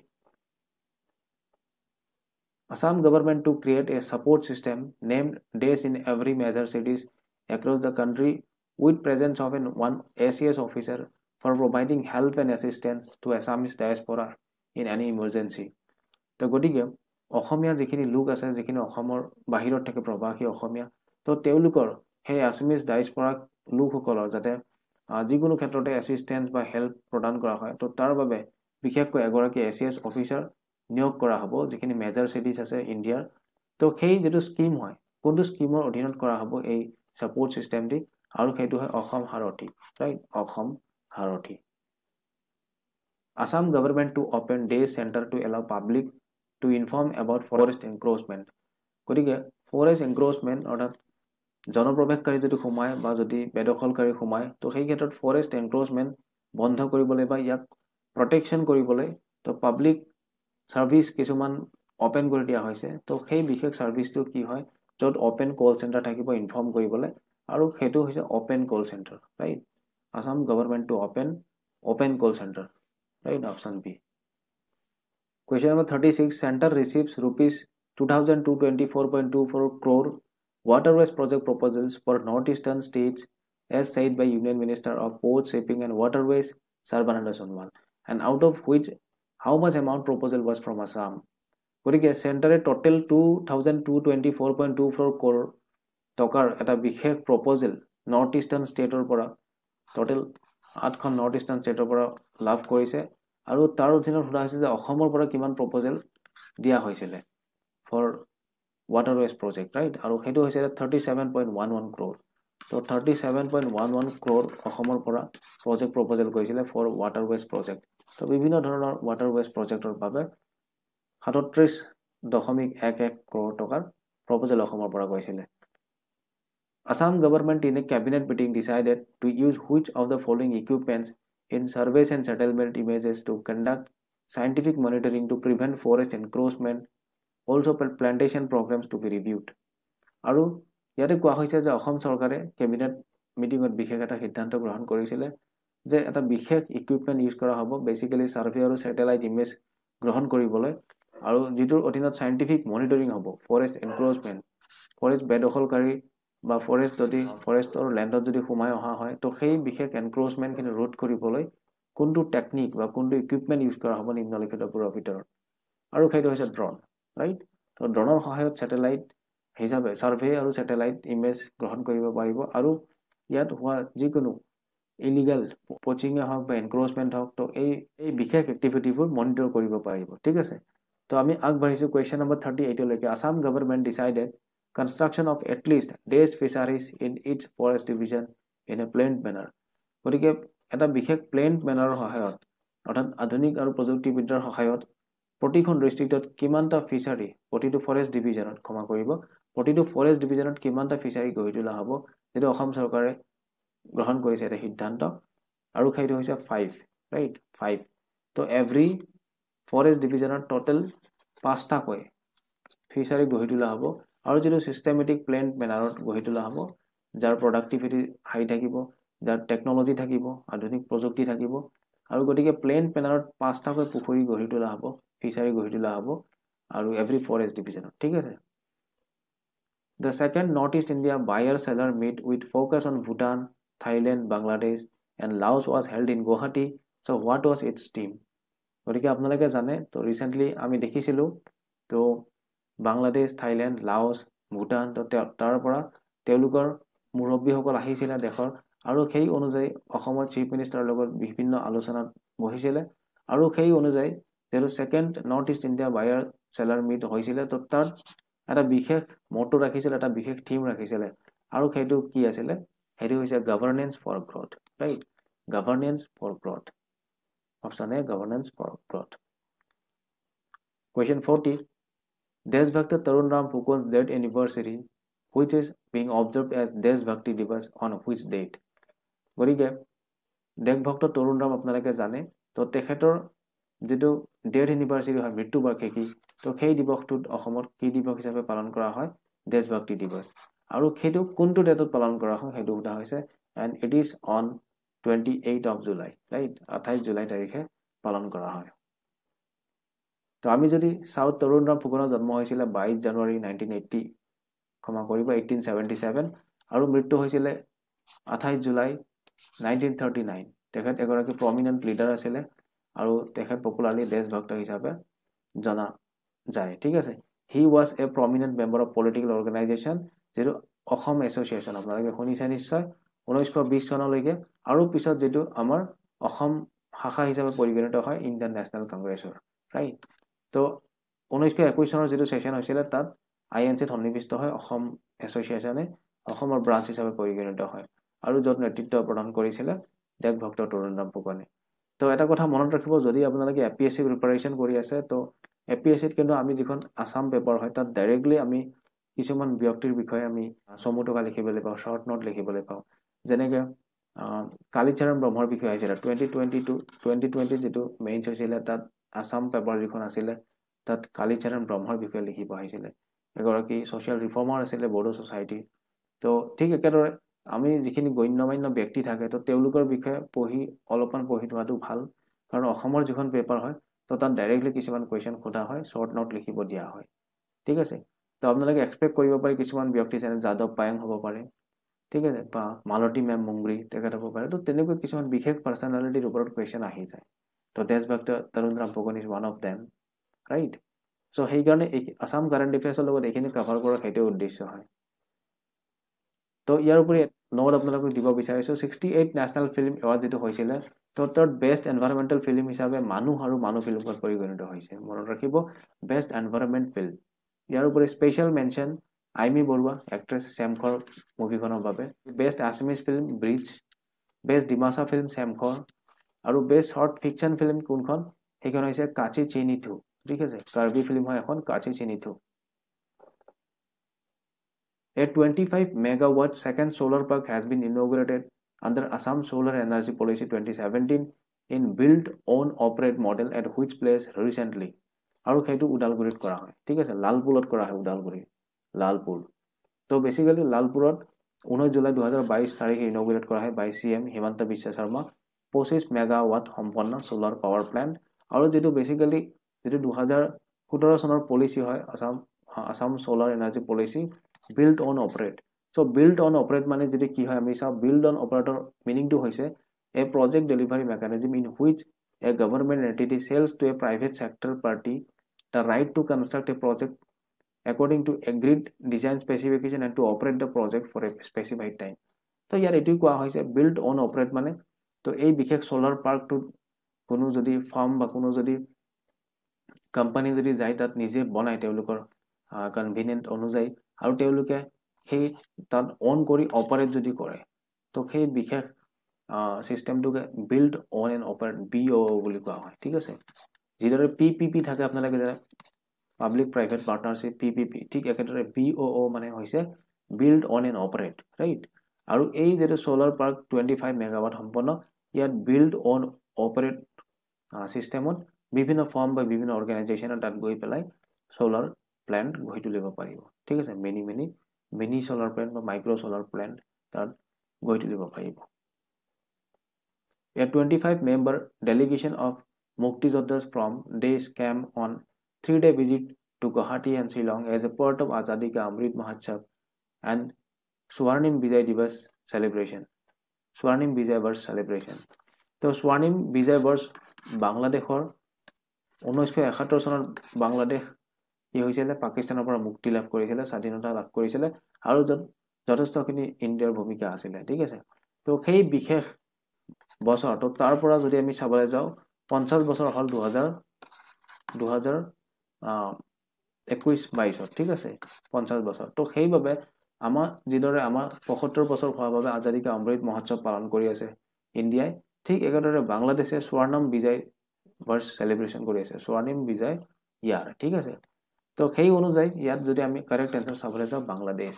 so 25 জনী আদি দল আহিছিল মুক্তি যোদ্ধা তো তেওঁলোকে অসমত আহিছিল 3 দিনীয়া ভিজিটৰ কাৰণে ইয়াৰ উপৰি শ্ৰীলংকাতো আহিছিল আৰু বিভিন্ন মত বিনিময় কৰা হয় এই বিশেষ মিটটো ঠিক আছে Name the foreign minister of Bangladesh who invited chief minister of Assam in 2022 তো বাংলাদেশৰ ফৰেন মিনিষ্টাৰ গৰাকী কোন হয় যোনে চিফ মিনিষ্টাৰ অফ আসাম অসমৰ মুখ্যমন্ত্ৰী দেৱক 2022 ত ইনভাইট কৰিছিল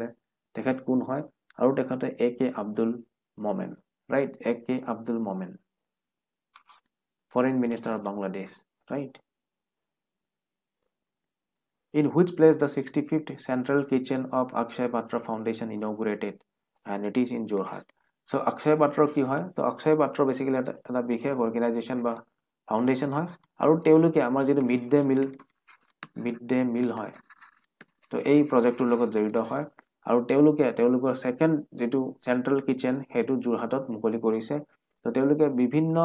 প্ৰজেক্টৰ লগত জড়িত হয় অসমত যেনেকৈ PM পোষণ ইয়াৰ উপৰি যেটো বৰ্তমান যেটো আগতে মিড ডে মিল স্কিম হিচাপে আমি জানিছিলো তো তেওঁলোকে more than 30,000 children এই বিশেষ আঁচনিটোৰ জৰিয়তে তেওঁলোকে ফিড কৰিব ৰাইট তো অক্ষয় পাত্ৰ এটি বিশেষ সংস্থা হয় জোৰহাটত গৈ তোলা হ'ব এই অক্ষয় পাত্ৰ kitchen Pension Seva Kendra that is PSK set up by Amtron has been inaugurated in Kamrup and other 27 districts to ease hardship of pensioners with facilitate scanning uploading of service books and submission of pension proposal for which তো ইয়াতে কোৱা হৈছে যে এটি বিশেষ portal গঢ়ি তোলা হ'ব আৰু যেটো লঞ্চ কৰা হৈছে ইন এছ'চিয়েচন উইথ এমট্ৰন আৰু অসম চৰকাৰে তো পেঞ্চন সেৱা কেন্দ্ৰ হ'ব যাৰ অধীনত ইনগ্ৰেট কৰা হৈছে কামৰূপৰ লগতে 27খন জিলাত তো বেসিক্যালি যিখিনি হাৰ্ডশিপ হয় পেঞ্চনৰ সকলৰ ক্ষেত্ৰত তো তেওঁলোকক ফেচিলিটেট কৰিবলৈ scanning uploading of service books and submission of pension প্ৰপোজাল তো তেওঁলোকে পেঞ্চন প্ৰপোজাল সাবমিশন কৰিব পাৰিব তো সেই বিশেষ পৰ্টেলটো কি হয় এন্ড ইট ইজ কৃতজ্ঞতা ৰাইট কৃতজ্ঞতা portal so it is important remember কৃতজ্ঞতা পৰ্টেলৰ জৰিয়তে তো যিখিনি ৰিটায়াৰ্ড হোৱা লোক আছে তেওঁলোকে পেঞ্চনৰ ক্ষেত্ৰত যিখিনি আমি দেখিবলৈ পাওঁ যথেষ্ট হাৰ্ডশিপ তেওঁলোকৰ কন্ডিশন আহে তো সেইখিনি তেওঁলোকৰ ইজি হৈ যাব তেওঁলোকে থ্ৰু অনলাইন এপ্লাই কৰিব পাৰিব আৰু তেওঁলোকৰ সাৰ্ভিস বুক হওক বা তেওঁলোকৰ যিখিনি এসেনশিয়াল ডকুমেন্টস আপলোড কৰিব লাগে বা ইনকুৱাৰি কৰিব লাগে ষ্টেটাস চাব লাগে গোটেইখিনি বস্তু এই কৃতজ্ঞতা পৰ্টেলৰ জৰিয়তে তেওঁলোকে ঘৰৰ পৰা এক্সেছ কৰিব পাৰিব with internet right From which academic year mathematics and science to be taught in English from class 3 in all government and provincialized ASMIS and other vernacular medium schools and accordingly the books will be in English আৰু সেইটো 2023 পৰা হ'ব right so class 3 পৰা যেখিনি government আৰু provincial school হয় তাত mathematics আৰু science টো ইংলিশত শিকোৱা হ'ব ঠিক আছে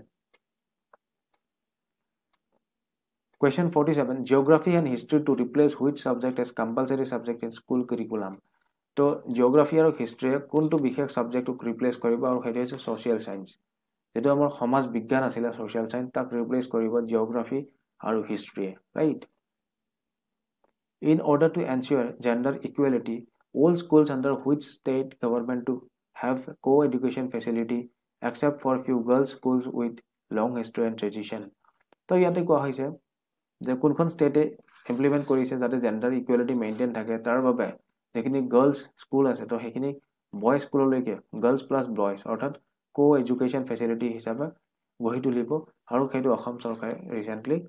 ডিসিশন গ্ৰহণ কৰিছে ঠিক আছে Assam government approved Assam tourism policy 2022 under which the government will create days by promoting tea tourism gulf tourism medical and wellness adventure tourism along with the existing wildlife and heritage circuit আৰু খেটো যদি আমি চাও special tourism জোন right তো Assam গভৰ্ণমেণ্টে approve কৰিছে Assam tourism policy 2022 অধীনত আৰু যাৰ অধীনত কি ক্ৰিয়েট কৰা হ'ব স্পেশাল টুৰিজম জোন কিছুমান গঢ়ি তোলা হ'ব আৰু য'ত বেসিক্যালি টি টুৰিজম তো চাহৰ ক্ষেত্ৰত টুৰিজম যাতে হয় যাতে টুৰিষ্ট এট্ৰাক্ট হয় তো তাৰ কাৰণে টি টুৰিজমৰ ওপৰত গুৰুত্ব দিয়া হৈছে Gulf tourism to Gulf এটা বিশেষ স্পৰ্টছ আপোনালোকে জানে তো Gulf tourism Gulf খেলৰ লগত জড়িত বিশেষ তেনেকুৱা ঠাই ডেভেলপ কৰা হ'ব তাত যাতে পৰ্যটক যাতে এট্ৰাক্ট হয় medical and wellness tourism adventure tourism along with existing wildlife and heritage circuit গতিকে তাৰ লগে লগে যিখিনি wildlife বা heritage site আছে তো সেইখিনি যাতে টুৰিষ্ট এট্ৰাক্ট হয় তো তাৰ বাবে স্পেশাল টুৰিজম জোন কিছুমান ডেভেলপ কৰিব বুলি অসম চৰকাৰে এপ্ৰুভ কৰিছে right As per approved Assam Tourism Policy 2022, in order to boost tea tourism, how many tea gardens with iconic bungalows close to existing tourism circuits to be selected for development of tourism infrastructure on PPP mode? So already কৈছিলো মই public private partnership. তো Assam Tourism Policy 2022 অধীনত তো যিখিনি T tourism আছে T tourismৰ ক্ষেত্ৰত যদি আমি চাও টি gardens আছে তো সেইখিনি আইকনিক বাংলালৈকে ৰূপান্তৰিত কৰা হ'ব ঠিক আছে তো যেখিনি এক্সিস্টিং সাৰ্কিট হৈ আছে টুৰিজম সাৰ্কিট হৈ আছে তো হেনি আইকনিক বাংলা কিছুমান ডেভেলপ কৰা হ'ব তো সেইটো পাবলিক প্ৰাইভেট পাৰ্টনাৰশ্বিপৰ অধীনত কৰা হ'ব ঠিক আছে তো ইয়াতে খুদা হৈছে যে কিমানখন টি গাৰ্ডেন সামৰি লোৱা হৈছে এই বিশেষ পলিচিৰ অধীনত আৰু ইয়াত সামৰি লোৱা হৈছে টোটাল 50 খন tea garden of Assam right 50 খন অসমৰ টি গাৰ্ডেন সামৰি লোৱা হৈছে Hospitality project to be built up in days at existing Basbari Lodge property of Assam Tourism Development Corporation on PPP mode. তো বিশেষ hospitality project গঢ়ি তোলা হ'ব তো ক'ত গঢ়ি তোলা হ'ব সেইটো খুদা হৈছে যেটো existing Basbari Lodge হয় তো তাত তাৰ বিশেষ এই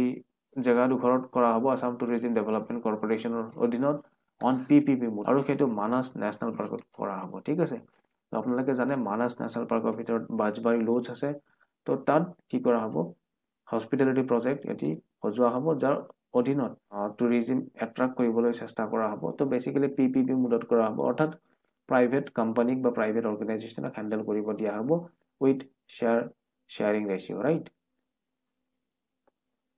so it is Manas National Park State Finance Minister Ajanta Neok launched 2 portals of Municipal Board for online tax payment and accounting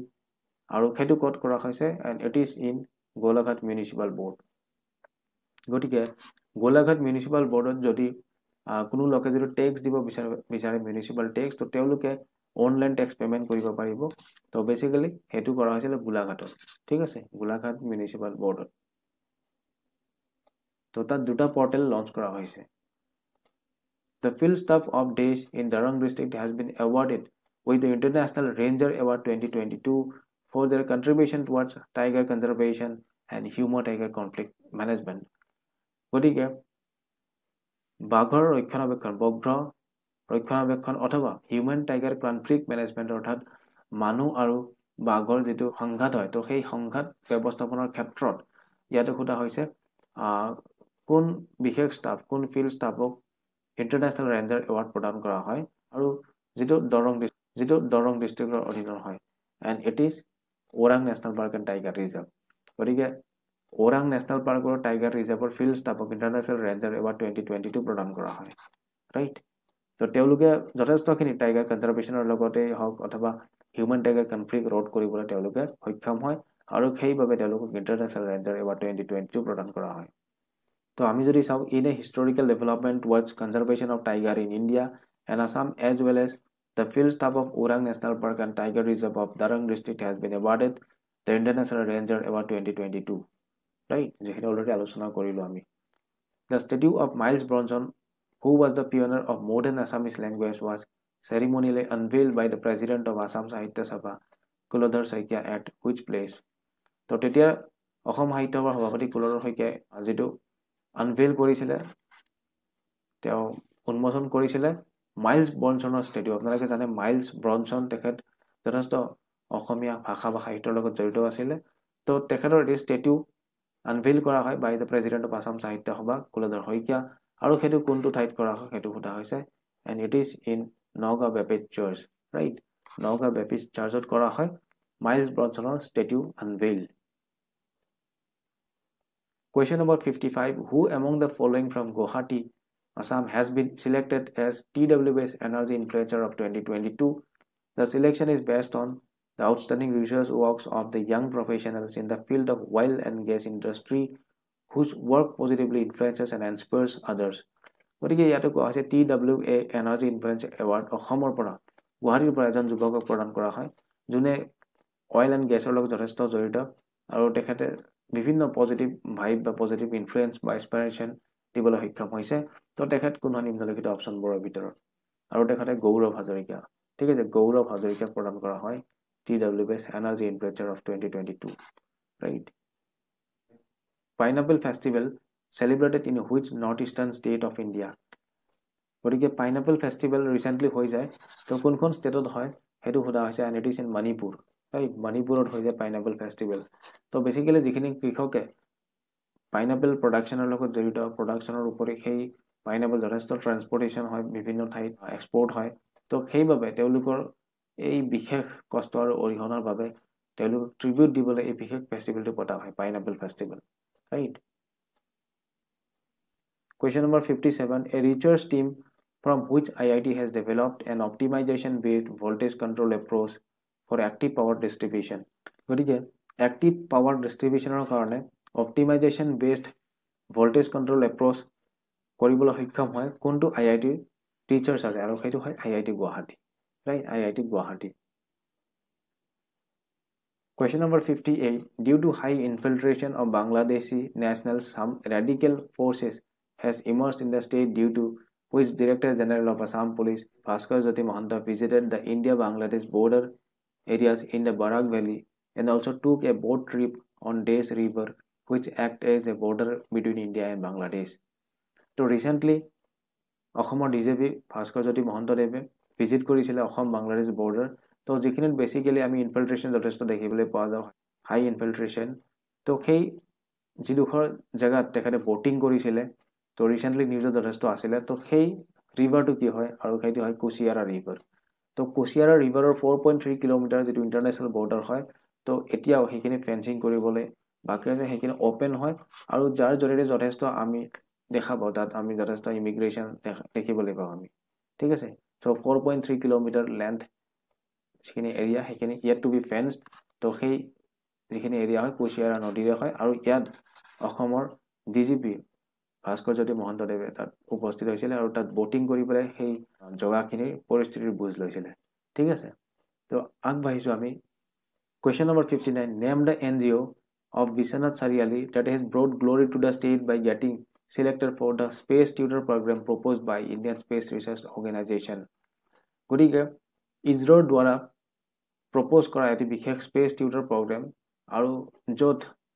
স্থান পাইছে অসমৰ এটি বিশেষ এনজিও আৰু সেই এনজিওটোৰ নাম কি হয় তো বিশ্বনাথ চাৰিআলি স্থিত হয় সেই বিশেষ এনজিওটি তো সেই এনজিওটো হৈছে সায়েন্টিফিক টেম্পাৰমেন্ট ৰাইট তো সায়েন্টিফিক টেম্পাৰমেন্ট বোলা এই বিশেষ বিশ্বনাথ চাৰিআলি স্থিত এই এনজিওটোৱে তেওঁলোকে সিলেক্ট হৈছে ফৰ স্পেচ টিউটৰ প্ৰগ্ৰাম আৰু যেটো প্ৰপ'জ কৰা হৈছিল by Indian Space Research Organization, right? ISRO. Who has been appointed as the new DCP of Tripura? So Tripura নতুন DCP হিসেবে কাক নিযুক্তি প্ৰদান কৰা হয় তেখেত হৈছে Amitabh Ranjan, right? Amitabh Ranjan. Noted music directors duo Jitu Sharma and Tapan Bhattacharya, popularly known as Jitu Tapan, has been conferred the Days Award 2022. So যথেষ্ট চৰ্চিত আৰু প্ৰসিদ্ধ দুগৰাকী মিউজিক ডিৰেক্টৰ জিতু শৰ্মা আৰু তপন ভট্টাচাৰ্য, তো তেওঁলোকক জিতু তপন বুলি জনা যায়। তো তেওঁলোকক এটি বিশেষ এৱাৰ্ড কনফাৰ কৰা হয় 2022 আৰু সেইটো কি এৱাৰ্ড হয় নিম্নলিখিতবোৰৰ ভিতৰত, আৰু সেইটো হয় option C journalist Kamala Saikia memorial national award, right? Journalist Kamala Saikia memorial national award 2022. The Kabidat Ban Theatre Award will be presented to which of the following personality for the season 2023? 2022-23 বৰ্ষৰ যেটো বান theatre award সেই বিশেষ এৱাৰ্ডটি কোন গৰাকী বিশেষ ব্যক্তিক দিয়া হয়, আৰু সেইটো দিয়া হয় নাজিম আহমেদ দেৱক, right? Nazim Ahmed. Assam Youth Olympic, organized and conducted by the Assam Olympic Association under the aegis of Department of Sports and Youth Welfare, Government of Assam, named the top team with most medals. গতিকে যেটো Assam youth Olympic হৈছিলে আৰু যেটো conduct কৰিছিলে বাই Assam Olympic association আৰু যেটো basically department of sports and youth ৱেলফেয়াৰৰ অধীনস্থ হয় গভৰ্ণমেণ্ট অফ আসামৰ। তো ইয়াত আটাইতকৈ কোনখন ডিষ্ট্ৰিক্টে বেছি মেডেল পাবলৈ সক্ষম হৈছিলে সেইটো সোধা হৈছে, and it is by Guwahati, right? Guwahati. তো Guwahati in the sense Kamrup, right? তো আমি সিটি হিচাপে চালে Guwahati. Question number 64. According to the action plan for vulture conservation 2020-25, 5 vulture conservation centers are being set up in Uttar Pradesh, Maharashtra, Karnataka, Tamil Nadu, and which northeastern state? And it is Assam, right? Assam. তো আপোনালোকে জানে already ভালচাৰ এন্ডেঞ্জাৰ্ড species হিচাপে পৰিগণিত হৈ আহিছে, গতিকে এই ক্ষেত্ৰত conservation of ভালচাৰ is an important concerned. তো সেই হিচাপে উত্তৰ প্ৰদেশ, মহাৰাষ্ট্ৰ, কৰ্ণাটক, তামিলনাডুত ভালচাৰ কনজাৰভেশ্যনৰ লগত জড়িত বিশেষ একশ্যন প্লেন লোৱা হৈছে। তো ইয়াৰ উপৰি আৰু কোনখন নৰ্থ ইষ্টাৰ্ণ ষ্টেট বুলি সোধা হৈছিলে, আৰু সেইটো হৈছে অসম, ঠিক আছে? Assam. Question number 65. Assam state government is looking to further ramp up various ongoing activities to develop this value chain in Assam with a view to boosting of cultivation, production, storage and marketing of the essential kitchen staple, and it is potato, right? তো পটেটোৰ ক্ষেত্ৰত যথেষ্ট value edition, value chain increase কৰাৰ বাবে বিভিন্ন ongoing activities কৰাৰ সিদ্ধান্ত গ্ৰহণ কৰিছে অসম চৰকাৰে, যাতে ইয়াৰ যেটো কাল্টিভেশ্যন বা প্ৰডাকশ্যন বা ষ্ট'ৰেজ ইয়াৰ উপৰি মাৰ্কেটিং সেইটো যাতে বুষ্ট আপ কৰিব পৰা যায়। তো তাৰ বাবে বিভিন্ন অনগোয়িং এক্টিভিটিজ অসম চৰকাৰে হাতত লৈছে, আৰু সেই বিশেষ ভেজিটেবল বিট কোনবিধ হয় সেইটো হয় পটেটো, ৰাইট? পটেটো. তো অসম চৰকাৰে পটেটোৰ ওপৰত যথেষ্ট গুৰুত্ব আৰোপ কৰিছে, আৰু সেই অনুযায়ী পটেটোৰ লগত জড়িত বিশেষ অনগোয়িং এক্টিভিটিজখিনি ফাৰ্ডাৰ ডেভেলপমেণ্টৰ লগত তেওঁলোকে আলোচনা কৰিছে, ঠিক আছে? Assam government, in order to promote cultural heritage, approved acquisition of land for setting up Assam complex at which place of Maharashtra? And it is in Tiwari village, right? Tiwari village. Raigad district or Tiwari village. Days Bill 2022 to be tabled in the upcoming assembly. So it is already tabled. Session to authorize, facilitate and regulate the construction and working of aerial ropeway and to ensure legislative and administrative safeguards. তো already আমি আলোচনা কৰিলো Assam Ariel ropeway বিল, ঠিক আছে? তো already আমি আলোচনা কৰিলো আসাম এৰিয়েল ৰোপৱে বিল 2022, ৰাইট? এটো আমি আৰম্ভণিতে আলোচনা কৰিছিলো যেতিয়া আমি কেবিনেটৰ কিছুমান ডিসিশনস পঢ়িছিলো, তাত ৰোপৱে বিলৰ বিষয়ে আমি আলোচনা কৰিছিলো। Question number 68. Assam government will amend which government rules to include degree in forensic science with specialization in concerned subject as minimum qualification for any job in each division of Directorate of Forensic Science? গতিকে already আমি আলোচনা কৰিছিলো যেতিয়া cabinet decision পঢ়িছিলো যে minimum qualification কি লাগিব আৰু কোনটো এক্টৰ অধীনত কোনটো ৰুলছৰ অধীনত, সেইটো হৈছে অপশন সি। যদি আমি চাও Assam forensic science ল্যাবৰেটৰিজ service rules 1985, তো ইয়াৰ অধীনত কি হ'ব লাগিব, এগৰাকী লোকে ফৰেনচিকৰ যিকোনো ডিভিজনত যদি তেখেতে এপইণ্ট হয় তো তেখেত degree from forensic science hobo lagibo minimum qualification, right? So it is according to the Assam Forensic Science Laboratory Services Rule 1985. ঠিক আছে, যেটো এমেন্ড কৰা হৈছে, ৰাইট? এই যেটো এক্ট হয় বা যেটো ৰুল হয় ইয়াক এমেন্ড কৰা হৈছে 2022 আৰু তাৰ অধীনত minimum qualification degree in forensic science, ঠিক আছে? Question number 69. In order to promote forensic education, this institution will be established in Assam, and it is NFSU, National Forensic Science University. So, bottom one, it is GMCH campus hote transit unit hisabe goiru labo transit campus. Question number 70. How much amount has been approved for formation of 5 battalion commando in Assam? And it is amount 839.95 crore, right? 839.95 crore, option number D. 839.95 crore already আমি আলোচনা কৰিছো প্ৰথমতে। তো আমি পঢ়িছিলো গোটেইখিনি ডিটেইলছত যে সেকেন্ড কমান্ডো যেটো ইউনিট হেতু কোড গহিতুলা হ'ব আৰু হেতু হ'ব আমাৰ বীৰসীমা Hailakandi, right? Second Assam battalion যেটো হয় আসাম কমান্ডো ব্যাটালিয়ন হাইলাকান্দি। তো আমি যদি ইন ডিটেইল চাও থার্ড কমান্ডো ব্যাটালিয়ন যেটো পঢ়িছিলো আমি দলদলি Karbi Anglong, fourth commando battalion যেটো হয় কেলেকি কমলাবাৰী আৰু শিৱসাগৰ, ফিফথ কমান্ডো ব্যাটালিয়ন যেটো হয় পাভৈ আৰু বিশ্বনাথ, আৰু সিক্সথ কমান্ডো যেটো ব্যাটালিয়ন হয় Ambika বখদিয়া Tinsukia, right? So coming to the session of August 2022, question 1. Name the athlete from Assam who is the country's fastest in both 100 meter and 200 meter and made national record in the field and track event in men's 100 meter. গতিকে নিম্নলিখিত কোন গৰাকী অসমৰ এথলেটি হয় জুনে 100 metre আৰু 200 metre ইভেন্টত স্প্ৰিন্টিং ইভেন্টত তেখেতে যথেষ্ট ৰেকৰ্ড গঢ়িবলৈ সক্ষম হয়। ইয়াৰ উপৰি ৰিসেন্টলি হৈ যোৱা ইভেন্টত তেখেতে গোল্ড মেডেল পাবলৈ সক্ষম হয় 100 মিটাৰ ৰেচত। গতিকে তেখেত কোন হয়? তেখেত হৈছে অম্লান বৰগোহাঁই, ঠিক আছে? Amlan Borgohain.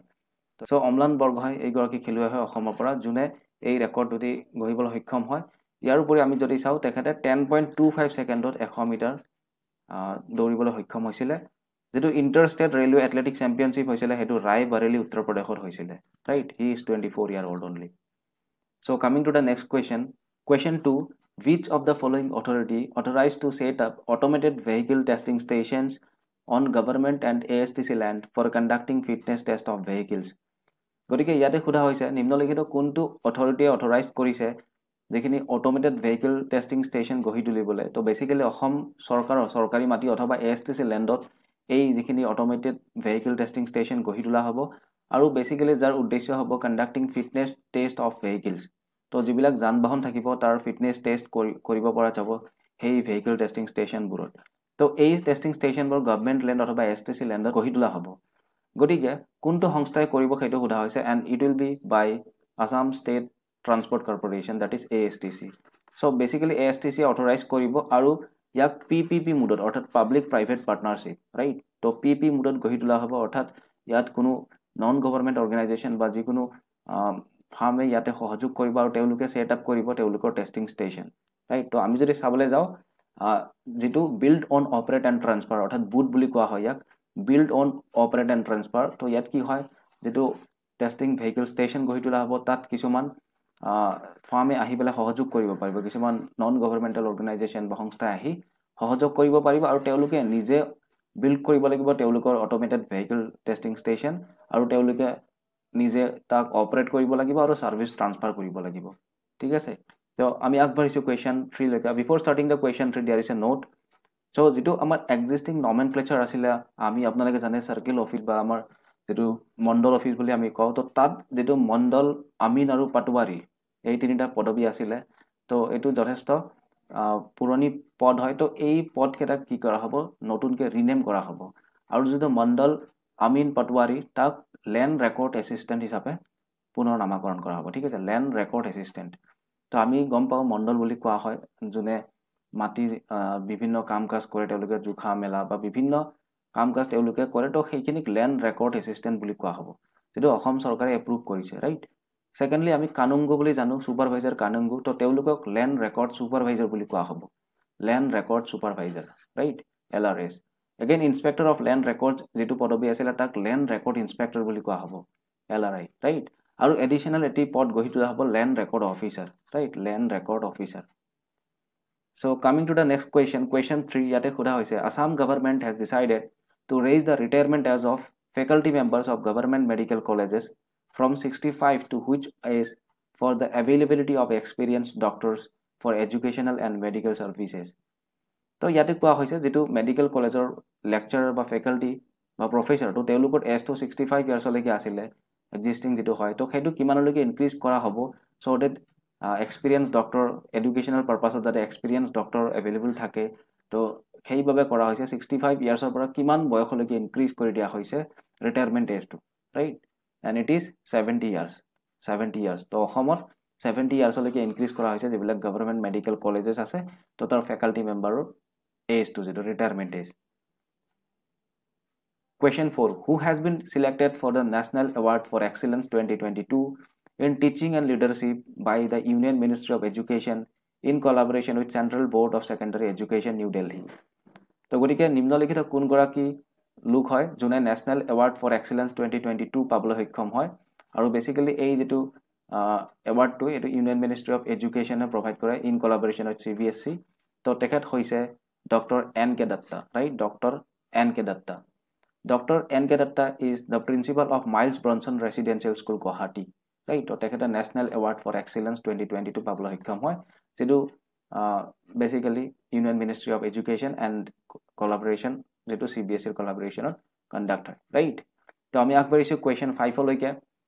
Name the Assam's gold medalist in lawn bowls team event at recently held Birmingham Commonwealth Games to be appointed as Deputy Superintendent of Police in Assam Police. গতিকে নিম্নলিখিত কোন গৰাকী খেলুৱৈ হয় যোনে বিৰিংগামত যেটো আমাৰ কমনৱেলথ গেম হৈছিল তো তাত গোল্ড মেডেল কঢ়িয়াবলৈ সক্ষম হৈছিল in a team event lawn বল হৈছিল আপোনালোকে জানে তো অসমৰ কোন গৰাকী খেলুৱৈ হয় যাক ৰিসেন্টলি ডিএসপি হিচাপে নিযুক্তি প্ৰদান কৰা হয় আৰু তেখেত হৈছে Nayanmoni Saikia right Nayanmoni Saikia Question 6. For repealing obsolete acts under Assam Repealing Bill 2022 or Assam Appropriation Act Repeal Bill 2022, how many acts will be repealed? অৰ্থাৎ ইয়াত কোৱা হৈছে যে অসমত কিছুমান এনেকুৱা বিল আছিল এনেকুৱা এক্ট আছিল 1950 ক'ব পাৰো আমি বা 1970 আশে-পাশে ইয়াত অলমোস্ট কিমান আছিল খুদা হৈছে বিলটো তো হেতু কম আমি কিন্তু এনেকুৱা বিল বিলাক কি হৈছিল কোনো ইউজ নাছিল অবসলেট আছিল ৰাইট অবসলেট তো তেতিয়া ইউনাইটেড আসাম নাছিল তো নৰ্থ ইষ্টাৰ্ণ ষ্টেট বুলি ক'লে অকল অসমে আছিল এটা সময়ত তো সেই সময়ত এনেকুৱা কিছুমান বিল বা এক্ট লৈ অহা হৈছিল যিবিলাক এতিয়া আন নৰ্থ ইষ্টাৰ্ণ ষ্টেটৰ লগত প্ৰযোজ্য নহয় তো তেনেকুৱা ধৰণৰ কিছুমান বিল বা কিছুমান আনইউজড বিল যিবিলাক অবসলেট হৈ গৈছে তো সেইখিনি ৰিপিল কৰা হ'ব সেইখিনি উঠাই লোৱা হ'ব বা অফিচিয়ালি সেইখিনি নাল এণ্ড ভয়েড ডিক্লেয়াৰ কৰা হ'ব এটা এমেন্ডমেন্ট বিলৰ সহায়ত 2022 তো ইয়াৰ অধীনত কিমানটা বিল অবসলেট কিমানটা এক্ট অবসলেট এক্ট ইয়াত সামৰি লোৱা হৈছে হেতু খুদা হৈছে and it is 48 obsolete act right তো 48টা obsolete act কি কৰা হ'ব ৰিপিল কৰা হ'ব অৰ্থাৎ ইয়াক null and void বা ইয়াক unofficial declare কৰা হ'ব তাৰ পিছত হেইখিনিক amend কৰা হ'ব হয়তো ঠিক আছে তো 48 obsolete acts are to be repealed right by Assam Repealing Bill 2022 Question 7 ইয়াতে খুদা হৈছে which law will be amended to counter unabated encroachment over an estimated 10897 bigha Bhoodan and গ্ৰামদান land গটিকে এনেকুৱা কিছুমান ল্যান্ড আছে যিবিলাক ভূদান কৰা হৈছিল গ্ৰামদান অৰ্থাৎ গাঁও হিচাপে দান কৰা হৈছিল বিভিন্ন সত্ৰ বা বিভিন্ন মন্দিৰ বা ধৰ্মীয় কোনো নিৰ্মাণৰ বাবে তো সেই ক্ষেত্ৰত 10897 বিঘা যেটো ল্যান্ড হয় অসমৰ তো সেইখিনি ইলিগেল এনক্ৰোচমেন্ট হৈছিল ৰাইট তো সেই এনক্ৰোচমেন্ট বা বেদখল যিখিনি হৈছিল সেইখিনি কাউন্টাৰ কৰিবলৈ কোনটো নিম্নলিখিত এক্টক নতুনকৈ এমেন্ড কৰা হ'ব হেতু কথা হৈছে and it is Assam Land and Revenue Regulation 1886 right option B Assam Land and Revenue Regulation 1886 এই যেটো এক্ট হয় ইয়াক কি কৰা হ'ব এমেন্ড কৰা হ'ব right Question 8 State Level Advisory Committee that is ASLAC for Students and Youth Welfare Assam to be converted into days to provide proper functional framework and structure গটিকে আমাৰ এটা বিশেষ কমিটি হেতু হয় state level advisory committee for basically students and youth welfare তো সেই যেটো সংস্থা হয় হেতু কনভাৰ্ট কৰা হ'ব নিম্নলিখিত কোনটো লৈকে তো বেসিক্যালি যাতে হিয়তৰ ফ্ৰেমৱৰ্ক বা স্ট্ৰাকচাৰ যাতে ভাল হয় ফাংশন যাতে ভাল হয় তাৰ বাবে কৰা হ'ব আৰু হেতু হয় ৰেজিস্টাৰ্ড সোসাইটি ৰাইট ৰেজিস্টাৰ্ড সোসাইটি লৈকে কনভাৰ্ট কৰা হ'ব Question 9. Assam government decided to upgrade the rank of state election commissioner at per with days. তো ইয়াতে কোৱা হৈছে অসম চৰকাৰে ডিসাইড কৰিছে তো আমাৰ যেটো স্টেট ইলেকশন কমিশনাৰ যিগৰাকী স্টেট ইলেকশন কমিশনাৰ হয়তো তেখেতৰ যেটো ৰেংক হয় তো সেইটো কাৰ সমতুল্য কৰিব বা কাৰ ইকুইভ্যালেন্ট কৰিব বুলি ইয়াতে অসম চৰকাৰে ডিসাইড কৰিছে তো সেইটো খুদা হৈছে and it will be equivalent to judge of high court, right? Judge of high court. গতিকে হাই কোৰ্টৰ জাজৰ সমান সমতুল্য কৰিব স্টেট ইলেকশন কমিশনাৰৰ পদবীটো, ৰাইট? তো আমি যদি কিছুমান এডিশনাল ইনফৰমেশন চাও তেতিয়া হলে বৰ্তমানৰ চিফ জাস্টিস কোন হয় গুৱাহাটী হাইকোৰ্টৰ তেখেত হয় ৰাসমিন মানহাৰভাই ছায়া আৰু যদি চাও আমি গুৱাহাটী হাইকোৰ্টটো বেসিক্যালি কি হয় অসম আৰু Nagaland high court of Assam and Nagaland আছিল আৰু ইয়াক ৰিনেম কৰা হৈছিল 1971 ত গুৱাহাটী হাইকোৰ্ট হিচাপে, right? It is renamed as Guwahati High Court in 1971 and by Northeastern Areas Reorganization Act 1971. So it is very important. Any area reorganization act 1971 ইয়াৰ অধীনত গুৱাহাটী হাই কোৰ্ট হিচাপে ৰিনেম কৰা হৈছিল. So it was earlier High Court of Assam and Nagaland, right? Secondly, it is the largest jurisdiction কাৰণ ইয়াত সামৰি লোৱা ষ্টেটৰ সংখ্যা যথেষ্ট বেছি হয় অসম অৰুণাচল প্ৰদেশ নাগালেণ্ড আৰু মিজোৰাম, ৰাইট? তো এই চাৰিখন ষ্টেটক সামৰি লোৱা হয় অসম অৰুণাচল প্ৰদেশ নাগালেণ্ড আৰু Mizoram. So it has largest jurisdiction. সেইভাবে আটাইতকৈ লাৰ্জেষ্ট বুলি কোৱা হয় গুৱাহাটী হাই কোৰ্টক, right? Question 10. National Sports Day is celebrated on which date? National Sports Day অৰ্থাৎ ৰাষ্ট্ৰীয় খেল দিৱস কিমান তাৰিখে পালন কৰা হয় আৰু সেইটো পালন কৰা হয় 29 আগষ্ট তাৰিখে, right? 29th of August. So why it is celebrated on 29th of August? Because it is the birth anniversary of legend Dhyan Chand, right? তো আমি যদি চাও National Sports Day celebrated on 29th of August in India as a tribute to hockey legend Major Dhyan Chand, right? তেখেতৰ জন্ম হৈছিল 1905 চনত 29 আগষ্ট তাৰিখে আৰু 2012 চনৰ পৰা এই যেটো প্ৰথা তেখেতৰ জন্ম তিথিটো ন্যাশনাল স্পোৰ্টস ডে হিচাপে পালন কৰা হয় হেতু আৰম্ভ হৈছিল 2012 চনৰ পৰা, ৰাইট? আমি যদি ধ্যান চন্দ্ৰৰ বিষয়ে চাও so he was awarded ইন্ডিয়া's third highest civilian honor যেটো হয় পদ্ম ভূষণ in 1956 আৰু তেখেতৰ অৰিজিনাল নাম কি হয় ধ্যান সিং, ৰাইট? ধ্যান সিং. তো তেখেতৰ যেটো চান্দ হেই নামটো কিয় আহে সাৰনেম বা নিকনেম যেটো চান্দ হয় বেসিক্যালি তেখেতে মুনলাইট চন্দ্ৰৰ পোহৰত তেখেতে প্ৰেক্টিস কৰিছিল যথেষ্ট আৰু সেইভাবে যথেষ্ট চৰ্চিতও আছিল আৰু সেইভাবে তেখেতক ধ্যান চান্দ নাম দিয়া হৈছিল, ৰাইট? আৰু তেখেতে মৃত্যুবৰণ কৰে ডিসেম্বৰ 3 তাৰিখে 1979 in New Delhi, right? 1979 December 3. So coming to the next question, name the chairman of Fertilizer Association of India Eastern Region. গটিকে যেটো পূৰ্বৰ ৰিজন হয় পূৰ্বাংশ হয় তো সেই তাৰ যেটো ফাৰ্টিলাইজাৰ এসোসিয়েশন হয় FAI Fertilizer Association of India তো তাৰ চেয়াৰম্যান হিচাপে কাক নিযুক্তি প্ৰদান কৰা হয় ৰিসেন্টলি আৰু তেখেত হয় SP Mohanty, right? SP Mohanty. তো SP Mohanty is the Chief Managing Director of Namrup based Brahmaputra Valley Fertilizer Corporation Limited BVFCL, right? So SP Mohanty is the current chairman of Fertilizer Association of India Eastern Region, right?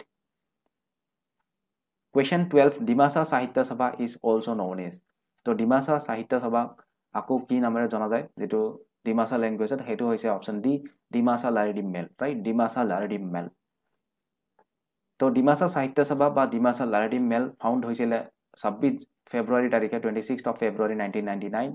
তো basically Dimasa culture language and literature promote কৰা ইয়াৰ উদ্দেশ্য হয়. It is a non profit organisation আৰু যদি আমি headquarter চাও তেতিয়া হলে এটো হাফলঙত হয় ডিমা হাছাও জিলাৰ, right? Haflong.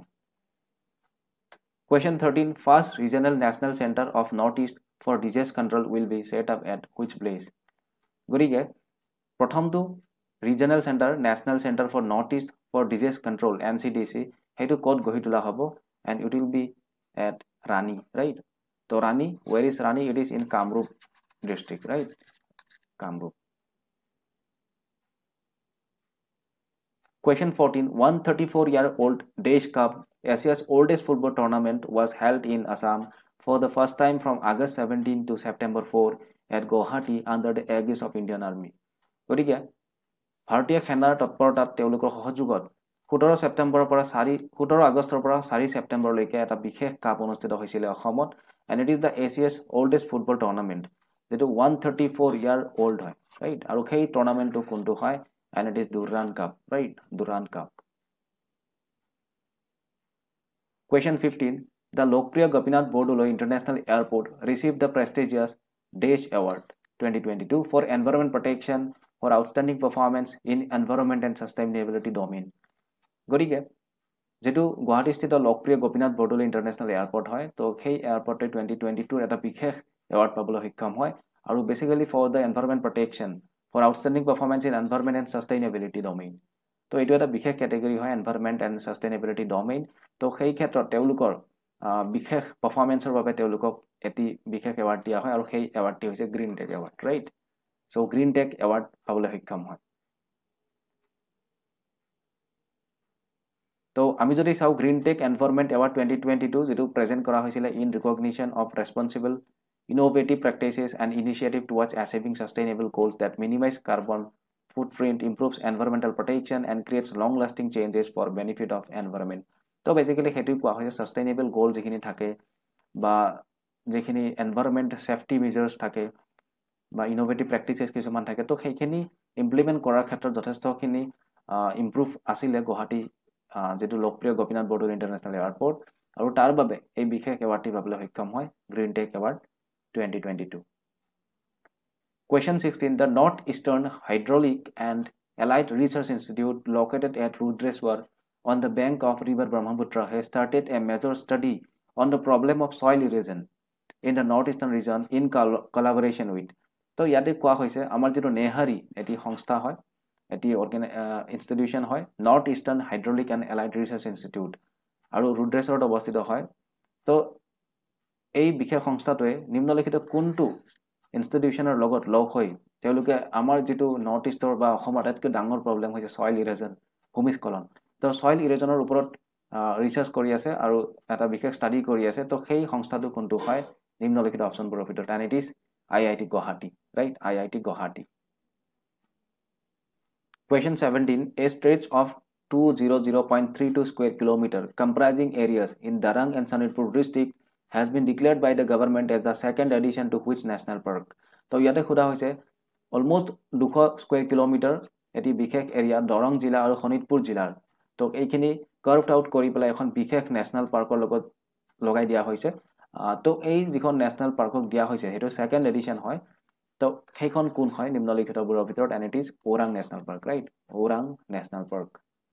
So Orang is also tiger reserve remember. So it is now Orang National Park. It is not Rajiv Gandhi Orang National Park. Remember.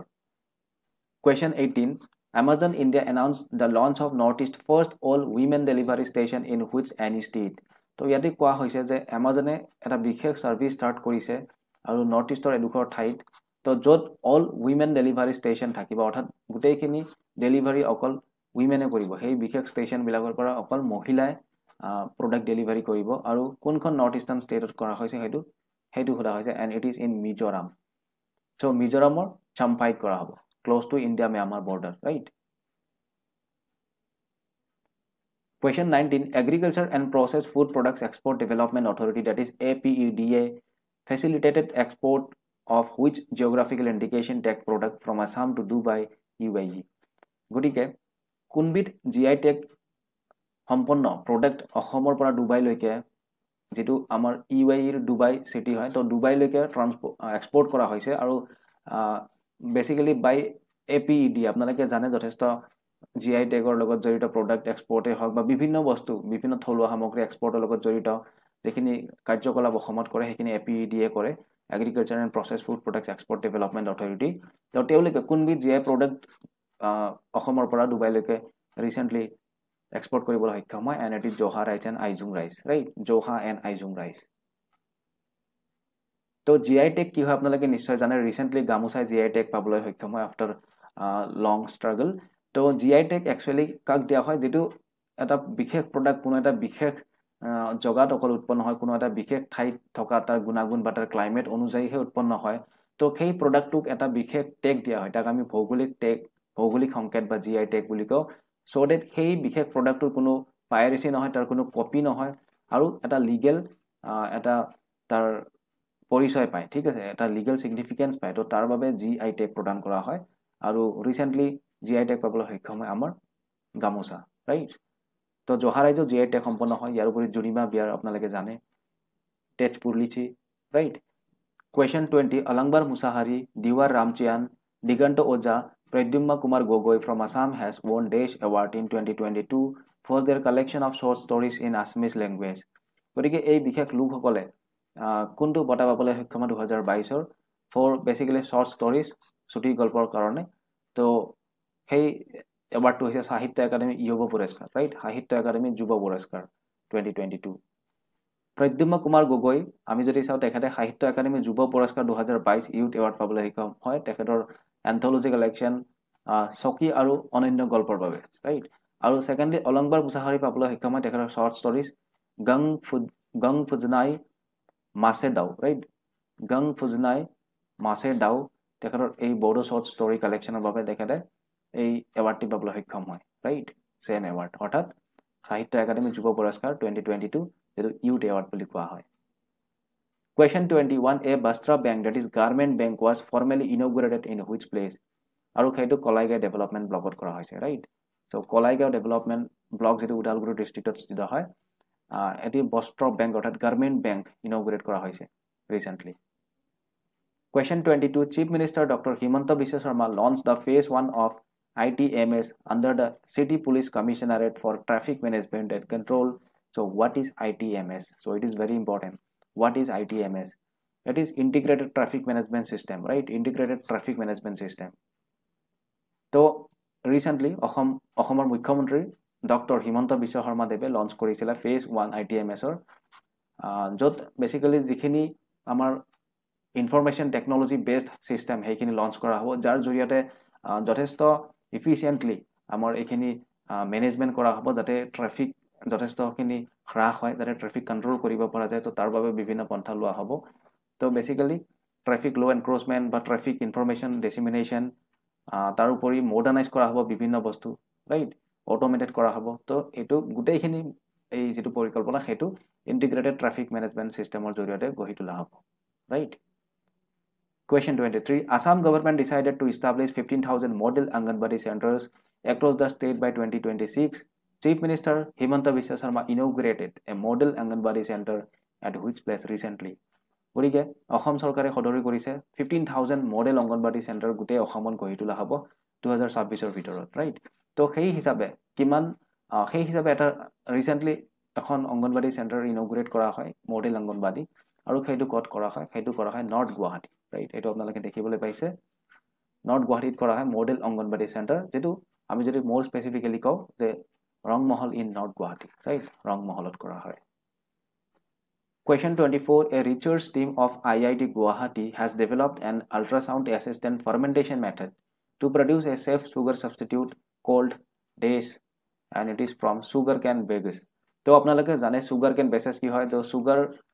Peri লোৱাৰ পিছত ইয়াৰ যেখিনি আমাৰ ৰৈ যায় তো সেইখিনি বস্তুৰ পৰা কি কৰা হ'ব এই sugar substitute খিনি বনোৱা হ'ব তো ইয়াত ultrasound assisted fermentation হ'ব আৰু এই যেটো sugar substitute অৰ্থাৎ ইয়াত কি হ'ব calorific value যথেষ্ট কম থাকিব তো ডায়াবেটিক পেশেন্ট বা তেনেকুৱা sugar related যদি পেশেন্ট থাকে তো তেওঁলোকে কনজিউম কৰিব পাৰিব কাৰণ ইয়াৰ calorific value যথেষ্ট কম হয় বা ডিক্ৰিজ কৰা হ'ব তাক আৰ্টিফিশিয়ালি তো এটো কি হয় sugar substitute হ'ব আৰু বেসিক্যালি sugarcane বেগেছৰ পৰা বনা হ'ব আৰু সেই যেটো প্ৰডাক্ট সেই প্ৰডাক্টটো কোনটো হয় and it is xylitol right option C xylitol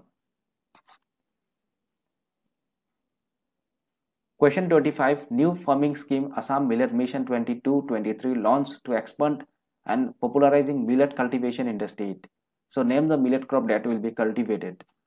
তো যেটো এটা নতুন ফার্মিং স্কিম হয় আসাম মিলেট মিশন 22-23 তো ইয়াৰ অধীনত আমাৰ মুখ্য উদ্দেশ্য হৈছে যে মিলেটৰ যাতে ৰিভলিউশন আনিব পৰা যায় মিলেট কাল্টিভেশনৰ ওপৰত তো সেইভাবে এটা বিশেষ মিলেট ইয়াত লোৱা হৈছে তো সেই মিলেট বিট কোন বিট হয় and it is finger millet right finger millet তো আপোনালোকে দেখিবলৈ পাইছে finger millet তো ইয়াক আমাৰ অসমত ইয়াক কি বুলি কোৱা হয় ৰাগী বুলি কোৱা হয় right ৰাগী বুলি কোৱা হয় finger millet Question 26 Chief Minister Himanta Biswa Sharma inaugurated DASE in the 1961 World Jyoti Chitrapan Film Studio. গটিকে Jyoti Chitrapan আপোনালোকে জানে কাহিলিপাৰা ষ্টেট অফ গুৱাহাটীৰ তো তাত ৰিসেন্টলি কি ইনঅগ্ৰেট কৰা হয় and it is state of the art audio visual hub right state of the art audio visual hub এটি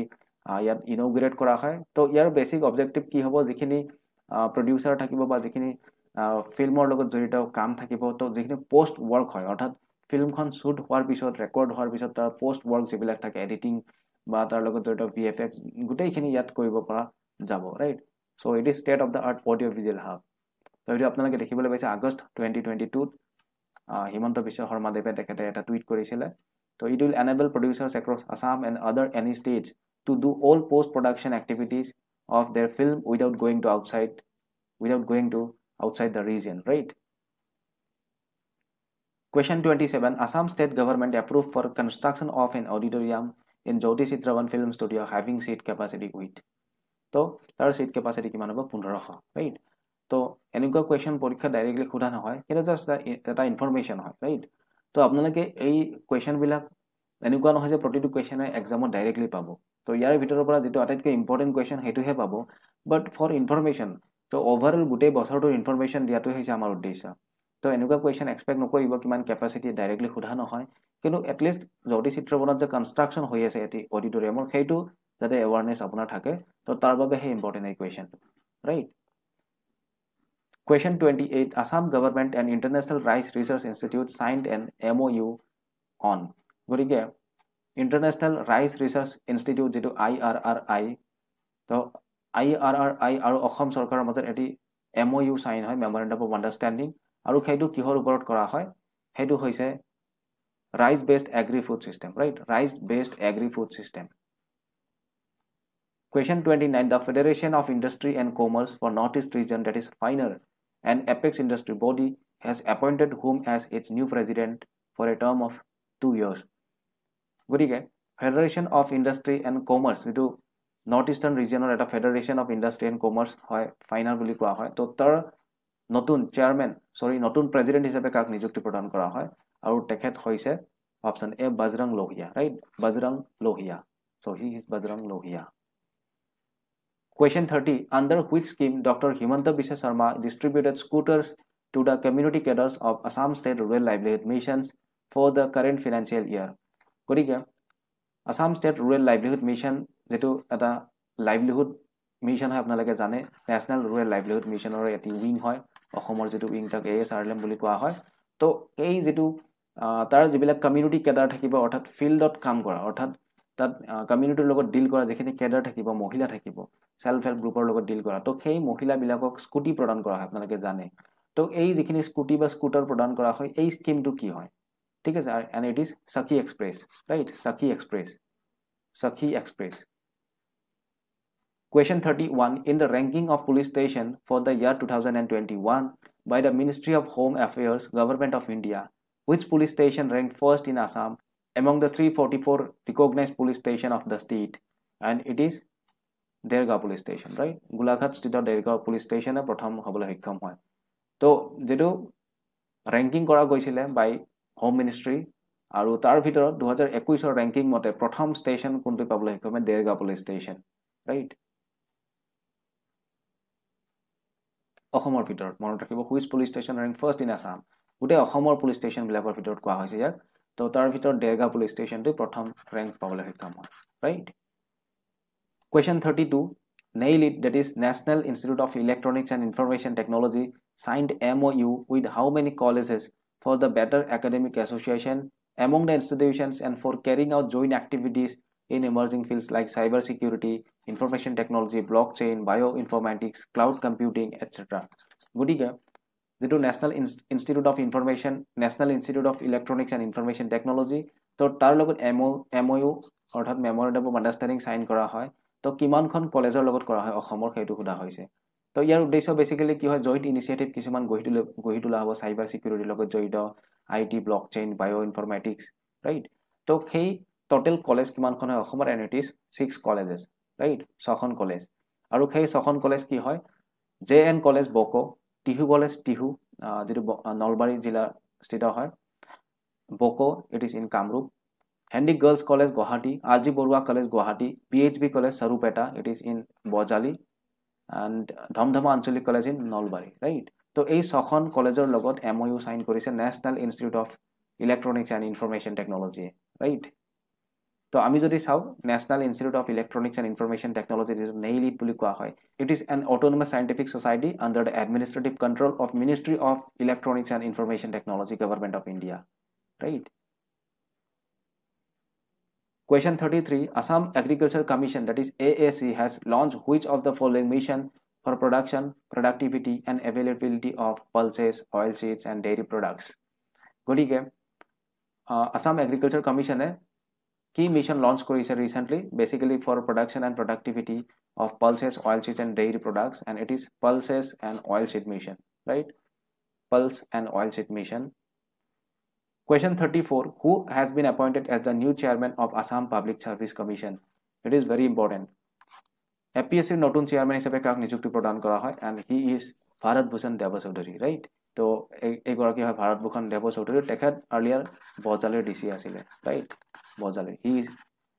বজালিৰ DC, he is an IAS officer, right? তো তেখেতক APSCৰ নতুন চেয়াৰমেন হিচাপে নিযুক্তি প্ৰদান কৰা হয়। Question 35. Assam records days decline in D voters. তো আপোনালোকে জানে ডাউটফুল ভোটাৰ বা ডি ভোটাৰ বুলি কোৱা হয়। তো অসমে এই ক্ষেত্ৰত কিমান ডিক্লাইন কৰিছে, অৰ্থাৎ কিমান ইয়াৰ ডিক্ৰিজ হৈছে, ডি ভোটাৰ কিমান ডিক্ৰিজ হৈছে, and it is 1.22%, right? Option C যেটো হয় 1.22% ডি ভোটাৰ ডিক্লাইন হৈছে। অৰ্থাৎ আগত যিমান ডি ভোটাৰ আছিলে, ডাউটফুল ভোটাৰ যিবিলাক যাৰ চিটিজেনশ্বিপৰ কোনো প্ৰুফ নাথাকে বা তাত ডাউট থাকে কিছুমান, তো তেনেকুৱা ধৰণৰ ভোটাৰৰ ডিক্লাইন হৈছে 1.22%, ৰাইট?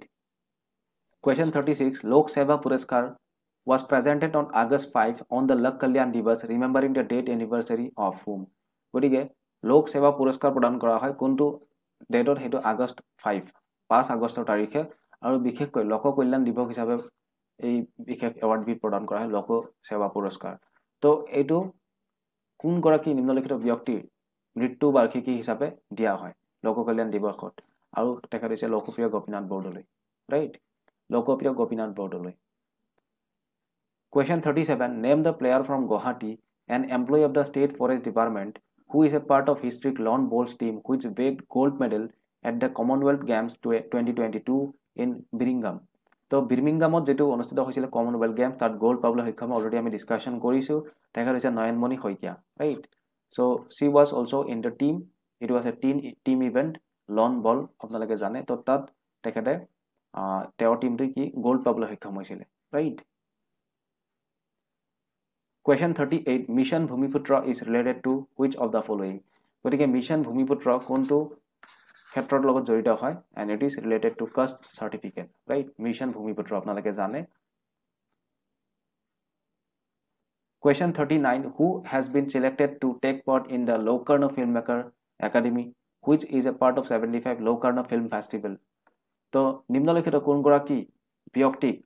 সিলেক্ট কৰা হয় to take part in লোকাৰ্ণ film makers academy? তো সেইটো এটি 75th লোকাৰ্ণ ফিল্ম ফেষ্টিভেলৰ পাৰ্ট হয়। তো লোকাৰ্ণ ফিল্ম মেকাৰ একাডেমিত নিম্নলিখিত কোনগৰাকী ব্যক্তিক চান্স দিয়া হয়, তেখেত সিলেক্ট হয়, আৰু তেখেত হৈছে মুকুল হালৈ, ৰাইট? চ' ইয়াত খুব কম সংখ্যক লোকক, গোটেই গ্ল'বেলি খুব কম সংখ্যক লোকক লোৱা হয়। তো তাৰ ভিতৰত মুকুল হালৈ অসমৰ পৰা তেখেতে এই বিশেষ ইভেণ্ট বা বিশেষ এই একাডেমিটোত তেখেতে পজিশ্যন তেখেতে সিলেক্ট হয়, ঠিক আছে? তেখেত হৈছে মুকুল হালৈ, এইগৰাকী মুকুল হালৈ। তো আমি যদি চাওঁ লোকাৰ্ণ film maker academy is a 10-day intensive program for young directors. It aims to meet the needs of a generation of filmmakers facing new challenges in terms of production and distribution of their work. তো ইয়াত শিকোৱা হয় basically যিখিনি নতুন জেনেৰেশ্যনটোৰ যিটো problems হয়, চেলেঞ্জবিলাক হয় প্ৰডাকশ্যনৰ ক্ষেত্ৰত বা ডিষ্ট্ৰিবিউশ্যনৰ ক্ষেত্ৰত, তো সেইবিলাকৰ বিষয়ে শিকোৱা হয় ইয়াত। তো all together 14 film makers was selected across the globe, and তাৰ ভিতৰত মুকুল হালৈ এগৰাকী হয়, ৰাইট? তো তেখেতৰ 3খন চিনেমা শ্বৰ্ট ফিল্ম যথেষ্ট চৰ্চিত, ঘৰমুৱা, শৰতৰ আবেলিবোৰ, আৰু চান্দুনে and A লুলাবয়, right? Question 40. Which of the following premiered in the platform section of the TIFF? তো টৰ্নাণ্ডো ইণ্টাৰনেশ্যনেল ফিল্ম ফেষ্টিভেলৰ এটা প্লেটফৰ্ম ছেকশ্যনত শ্ব'কেছ কৰা হয় এখন বিশেষ ফিল্ম, আৰু সেইখন কোনখন হয়, right? It is the first Indian title to B শ্ব'কেছড in the category, and it is ট'ৰাছ husband, right? আপোনালোকে ইয়াতে দেখি আছে অলৰেডি, ট'ৰাছ হাজবেণ্ড। এইখন কোনে ডিৰেক্ট কৰিছে? বাই ৰীমা দাস, ৰাইট? ৰীমা দাস, ট'ৰাছ হাজবেণ্ড। তো টৰ্নাণ্ডো ইণ্টাৰনেশ্যনেল ফিল্ম ফেষ্টিভেলত শ্ব'কেছ কৰিবলৈ সক্ষম হোৱা প্ৰথমখন Indian title, right? Question 41. The ICMR DHR, that is Indian Council of Medical Research and Development of Health Research, Center for Excellence for Biomedical Device and Diagnostics, Innovation and Commercialization. তো এই বিশেষ এটা centre গঢ়ি তোলা হয়, আৰু ইয়াত বিশেষকৈ কি কৰা হ'ব? Technological needs of rural India. তো ইয়াত কিছুমান বায়োমেডিকেল ডিভাইস বা ডায়াগনষ্টিক ইনোভেশ্যন মেচিনাৰিজ ইত্যাদি তাৰোপৰি ইয়াত যাতে টেকনলজিকেল যিখিনি এডভান্সমেণ্ট সেইখিনি কৰা হ'ব বিশেষকৈ যিখিনি ৰুৰেল এৰিয়া আছে ইণ্ডিয়াৰ তো তাৰ কাৰণে আৰু ফ'কাছ হ'ব তাৰ health care delivery to the last mile population অৰ্থাৎ দূৰতকৈ দূৰত থকা লোকসকলক ৰিম'ট এৰিয়াৰ লোকসকলক তেওঁলোকক যাতে ছাৰ্ভিচ দিব পৰা যায় তো তেনেকুৱা ধৰণৰ ছাৰ্ভিচবিলাক বায়োমেডিকেল ডিভাইচবিলাক গঢ়ি তোলা হ'ব এই বিশেষ চেণ্টাৰটোৰ জৰিয়তে centre of excellence for biomedical device and diagnostic innovation and কমাৰ্চিয়েলাইজেশ্যন এই চেণ্টাৰটোৰ মাধ্যমেৰে তো এইটো ক'ত ইষ্টাব্লিছ কৰা হৈছে ৰিচেণ্টলি আৰু এইটো কৰা হৈছে IIT গুৱাহাটীত ৰাইট এই বিশেষ ইউনিটটো IIT গুৱাহাটীত গঢ়ি তোলা হৈছে right Question 42. The state government has decided to supply pure drinking water to 63 lakh households under the mission. তো এইটো নিশ্চয় আপোনালোকে জানে জল জীৱন মিছন গোটেই অসমত 63 লাখ হাউচহোল্ডক যাতে পিয়ৰ ড্ৰিংকিং ৱাটাৰ ছাপ্লাই দিব পৰা যায় তো তাৰ বাবে জল জীৱন মিছন লঞ্চ কৰা হৈছে অসমতো right Assam Electronics Development Corporation Limited যেটো এমট্ৰন বুলি কোৱা হয় তো which had initiated the proposal to set up the first drone pilot training school after approval from Directorate General of Civil Aviation. তো Civil Aviation ফালৰ পৰা approval পোৱাৰ পিছত প্ৰথমখন ড্ৰোন পাইলট ট্ৰেইনিং স্কুল গঢ়ি তোলা হ'ব কোনে গঢ়ি তুলিব এটো এমট্ৰনে কৰিব ৰাইট আপোনালোকে জানে এমট্ৰন তো এটো কোড গঢ়ি তোলা হ'ব এই বিশেষ যেটো ট্ৰেইনিং চেণ্টাৰ হয় আৰু এটো গঢ়ি তোলা হ'ব টেক সিটি গুৱাহাটী ৰাইট তো টেক সিটি আপোনালোকে জানে এটো নিয়াৰ এয়াৰপোৰ্ট অৱস্থিত হয় আমি যদি চাও the first DGCA approved drone training school code গঢ়ি তোলা হৈছিল হেতু হাৰিয়ানাত কৰা হৈছিল 2021ত and so far there are 23 drone school registered in the country so 23 খন registered drone school আছে গুটেই ইন্ডিয়াত তো প্ৰথমখন হাৰিয়ানাত কৰা হৈছিল 2021ত ৰাইট আৰু অসমত যিখন কৰি থকা হৈছে এখন টেক সিটি আপোনালোকে জানে হয়তো বহুতে টেক সিটিৰ বিষয়ে নাজানে তো ইয়াৰ ওপৰত আমাৰ এটা ডিটেইল ভিডিও পাব আপোনালোকে ৰাজাতে লৈ আহিব তো টেক সিটি কি হয় যে আমাৰ বিশেষকৈ টেকনিক্যাল যিখিনি এডভান্সমেন্ট বা যিখিনি ইনোভেশন বা যিখিনি progressive changes হয় টেকনলজিৰ লগত জড়িত সেই গুটেইখিনি কাম ৰিচাৰ্চ এণ্ড ডেভেলপমেন্টে হয় তো সেইখিনি গঢ়ি তোলা হ'ব তো টেক সিটি আমাৰ গুৱাহাটী বংগৰা ৰাইট বংগৰা কামৰূপ জিলাৰ নিয়াৰ এয়াৰপোৰ্ট হয় তো তাত গঢ়ি তোলা হৈছে প্ৰায় 400 বিঘা ল্যান্ডত এই টেক সিটি গঢ়ি তোলা হৈছে right Question 44 Who has been appointed as the new chief secretary to the government of Assam আৰু তেখেত হয় পৱন কুমাৰ বৰঠাকুৰ ৰাইট পৱন কুমাৰ বৰঠাকুৰ তো পৱন কুমাৰ বৰঠাকুৰক নতুন মুখ্য সচিব হিচাপে নিযুক্তি প্ৰদান কৰা হয় অসম চৰকাৰৰ মুখ্য সচিব তো তেখেত হৈছে Pawan Kumar Borthakur right so he is Pawan Kumar Borthakur Question 45 Name the teacher from Assam who received the Teacher National Award 2022 on Teacher Day on September 5 by the President of India Draupadi Murmu at Vigyan Bhavan in New Delhi গতিকে অসমৰ সেইগৰাকী teacher কোন হয় নিম্নলিখিতবোৰৰ ভিতৰত যিগৰাকী teachers national award 2020 পাবলৈ সক্ষম হয় 5 ছেপ্টেম্বৰ 2022 আৰু তেখেত হয় Meenakshi Goswami right Meenakshi Goswami option D Meenakshi Goswami তো তেখেত হয় CNS হায়াৰ সেকেন্ডাৰী স্কুলৰ প্ৰিন্সিপাল শোণিতপুৰ জিলা স্থিত principal of CNS higher secondary school and she is Meenakshi Goswami right Question 46 As per Outlook Traveler Awards 2022 Gold Award for Best Wildlife Destination in India has been conferred to which national park গতিকে best wildlife destination হিচাপে পৰিগণিত হয় তাৰ gold award পাবলৈ সক্ষম হয় কোনখন national পাৰ্কে অসমৰ আৰু সেইখন হৈছে কাজিৰঙা নেশ্যনেল পাৰ্ক ৰাইট তো কাজিৰঙা নেশ্যনেল পাৰ্কে এই বিশেষ এৱাৰ্ডটি পাবলৈ সক্ষম হয় আউটলুক ট্ৰেভেলাৰ্ছ এৱাৰ্ড 2022 অধীনস্থ gold award in the category of best wildlife destination in India Question 47 Union Home Minister's Medal for Excellence in Investigation 2022 award has been given to how many police personnel from any states গতিকে union মিনিষ্ট্ৰীৰ পৰা এটি বিশেষ medal বা award প্ৰদান কৰা হয় excellence in ইনভেষ্টিগেশ্যনৰ ক্ষেত্ৰত আৰু 2022ৰ সেই এৱাৰ্ডটি পাবলৈ সক্ষম হোৱা 7 গৰাকী নৰ্থ ইষ্টাৰ্ণ ষ্টেটৰ পৰা 7 গৰাকী লোক নৰ্থ ইষ্টৰ 7খন ষ্টেটৰ পৰা কিমান গৰাকী লোকে পাবলৈ সক্ষম হয় সেইটো সোধা হৈছে এণ্ড ইট ইজ 10 ৰাইট 10 আৰু তাৰ ভিতৰত 4 জন অসমৰ পৰা আমি যদি চাও 4 from Assam and 1 each from other 6 states গুটে 6খন ষ্টেটৰ পৰা নৰ্থ ইষ্টৰ 6 জনে আৰু অসমৰ পৰা 4 জনে পাবলৈ সক্ষম হয় বৰুণপুৰ কায়স্থ SP Assam Mrinmoy Das SDPO Assam ৰজি Talukdar deputy superintendent of police Assam Narayan Saikia sub inspector Assam Rohit Rajbir Singh Arunachal Pradesh मर्चंग उंगमहाई sub inspector Manipur पाइरंगतलंग Chuchiang, Deputy Superintendent of Police, Meghalaya, Lel Belthangi, Sub Inspector, Mizoram, Tulakha K. Sumi, Additional SP, Nagaland, Emily Nandi, Sub Inspector, Tripura. গতিকে এই 10 জন লোকে এই যেটো আমাৰ union ministry medal for excellence 2022 পাবলৈ সক্ষম হয় right Question 48 name the Satriya Odissi exponent who passed away recently so Satriya আৰু Odissi exponent হয় তেখেতে Odissi আৰু Satriya দুটা ক্লাসিক্যাল ডান্স হয় ইণ্ডিয়াৰ তো এই দুটাৰ লগত জড়িত হয় তেখেতে এগৰাকী এক্সপোনেন্ট আছিল আৰু তেখেতে অসমৰ পৰা বিলং কৰে তেখেত ৰিসেন্টলি আমাৰ মাজৰ পৰা বিদায় মাগে আৰু তেখেত কোন হয় তেখেত হৈছে গৰিমা Hazarika right Garima Hazarika Question 49 APDCL that is Assam Power Distribution Corporation Limited signs MOU with which company for generation of 1000 megawatts solar power where a joint venture will be set up and Goa will hold 49 stake গতিকে APDCL এ কাৰ লগত কোনটো সংস্থাৰ লগত MOU sign কৰিছে তো তাৰ উদ্দেশ্য হ'ব generation of 1000 megawatt solar power আৰু ইয়াত জয়েন্ট ভেঞ্চাৰ হিচাপে হ'ব যেহেতু ইয়াত 49% ষ্টেক গোৱাৰো থাকিব ৰাইট তো অসম গোৱা আৰু কোনটো সংস্থা নিম্নলিখিত তো তেওঁলোকৰ মাজত এই বিশেষ জয়েন্ট ভেঞ্চাৰটো হ'ব আৰু যাৰ জৰিয়তে অসমত 1000 মেগাৱাট সোলাৰ এনাৰ্জি প্ৰডিউস কৰা হ'ব and it is NLC limited right NLC India limited বুলি কোৱা হয় তো NLC is basically a Navratna company এইটো এটা PSU হয় NLC India Limited a Government of India enterprise is a mining and power generation company আৰু formerly ইয়াক আমি জানো Navali Lignite Corporation বুলি জনা গৈছিলে Navratna company হয় Government of India enterprise under the administrative control of Ministry of Coal right তো Ministry of Coal অধীনস্থ হয় যদিও কিন্তু পাৱাৰ ডিস্ট্ৰিবিউচনৰ লগত ডিস্ট্ৰিবিউচনৰ সৈতে জড়িত কাম কৰিব তো তাৰ বাবে APDCL ৰ লগত চুক্তি হৈছে আৰু ইয়াৰ জৰিয়তে কি কৰা হ'ব power generation basically solar power generate কৰা হ'ব right Question 50 how much amount scheme has been introduced to revamp high and higher secondary school in Assam তো যিখিনি হাই স্কুল আৰু হায়াৰ সেকেন্ডাৰী স্কুল আছে তো তাক পুনৰ নৱীকৰণ কৰাৰ কাৰণে তাক পুনৰ বনোৱাৰ কাৰণে ৰিভেম্প কৰাৰ কাৰণে কিমান টকা স্কিম এটি স্যাংশন কৰা হৈছে যেটো 15 আগষ্ট 2022 ত chief minister Himanta Biswa শৰ্মাদেৱে declare কৰিছিলে আৰু খেটো rupees 10000 crore option D rupees 10000 crore ইয়াত প্ৰায় 4000 স্কুল সামৰি লোৱা হ'ব আৰু প্ৰতিখন স্কুলকে 4 crore কে প্ৰদান কৰা হ'ব ঠিক আছে তো তেওঁ সদৰি কৰিছিল এটো বিশেষ এটা মিটত 10000 crore introduce kora hobo eta bikhex scheme to revamp high and higher secondary school in Assam. Question number 51 Assam will host 2 meets in the run up to G20 summit in next year in New Delhi. Korige jitu G20 summit 2023 hobole goi ase apnaleke jane New Delhi hobole goi ase to tare dukhon